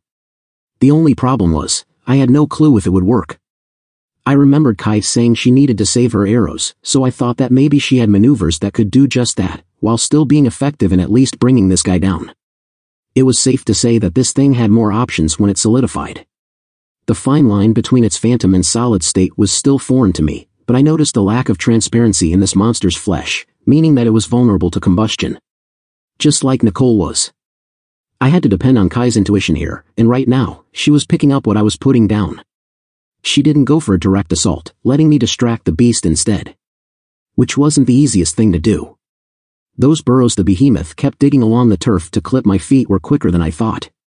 They also covered a lot of area, flinging dust and debris with every foot-stomping summoning. I did a few tuck and rolls, because hiding behind trees and scrubs was out of the question. It snapped through them like nothing, those sharp wind tunnels turning nature into ruins. I was quickly running out of stamina, but every now and then, I'd peek over my shoulder, catching glimpses of Kai leaping back and forth between trees.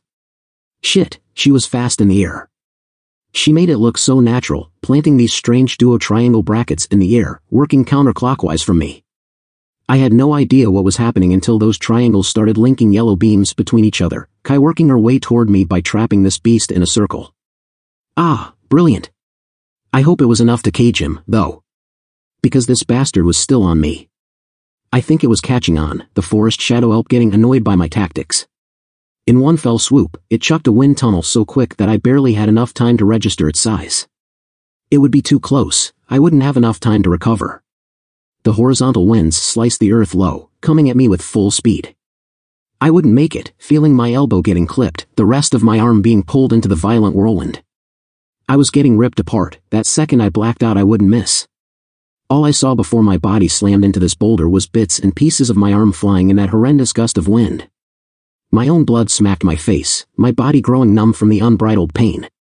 The collision took my breath away, and it felt like my lungs were about to break through my fucking ribs. I didn't think about how being a simple mortal in this place could be so fatal, my ears catching Kai crying my name out as she rushed my way. Lucian. No, Kai, finish the mission. She was being distracted, my wounded state serving as her kryptonite. The shadow beast capitalized, and decided to remove Kai from the equation entirely. It pulled its attention away from me, focusing on Kai approaching its old target. With one swing of its huge arm, it caught Kai, the attack leaving me utterly breathless. Kai. I croaked, my voice tapering off into a painful silence. I could barely lift up my head, but when I'd seen Kai flung off her shit like that, I felt something inside me burning. The rage I had to endure, watching as this beast changed course. You dirty motherfucker. I cried, my voice box on fire. Your bout is with me. Leave her out of this. It ignored me so bluntly, those piercing white beady eyes still focused on Kai. She tried to pick herself up, but she was hurting. Her face spelled disappointment, Kai beating herself up inside for being caught off guard like that. But she didn't get very far, and it seemed like she might have broken her leg when she fell. Kai. I screamed, followed by a battle cry to catch this monster's attention. Leave her alone. It was a wrap for me. Once I saw that beast pluck Kai up on the ground like that, the light in me burned out. All the way out. Through my veins, down to my chest, straight bleeding out of my heart. I wasn't about to let Kai die here. Not for me, not for anyone. It was an awakening that swallowed me into this vortex, using my unbridled rage as its anchor. And I fed into this wild intrinsic power like it was doomsday, not giving a fuck who got in my way. My body glowed like 1,000 suns. I was an outright lighthouse ready to explode. I felt the strength in me to rise up, the turf whipping violently from my light. I was sucking everything toward me, even the beast, who stood there with a daring look behind its eyes. It thought I was full of it, it had to. To stand there so boldly in the face of death. The hilt of my sword moving toward my grasp felt cold and satisfying. I had more than enough energy to swing that brick of a weapon over my head as I beamed through the terrain, as fast as fucking lightning. With one leap, I made use of Kai's levitating triangles, using them as boosts to soar me into the sky. I was ready for that death blow, watching as the beast started to dematerialize. Smart move, it was trying to save itself. But I wouldn't grant it the opportunity. With one faithful swing over my head, I felt the sun charge that bad boy up, my blade glowing with pure energy. I won't let you hurt her. A bilateral cleave from head to toe, my blade trembled in my grip, pouring heat between me and the enemy. Steam, dark smoke, and black blood sprayed me on my way down, a growl coming from it so satisfying that I wished I could have seen the look on its grimy dissevered face when I killed it. But the power down. It was ridiculous. Once I managed to defeat the Shadow Elf, its body dropped, and mine did too. I was tapped out, there was no gray area. Because 1 second I was fuming with hot energy, and then the next, I collapsed like a fruit fly. Lucian. Kai cried, and I gritted my teeth. Shit, there was no way my body had tapped out like that, with my arms still ripped to shreds, and the blood on me still fresh. Man, that took a lot out of me. I grunted, before my face hit the ground and I passed out.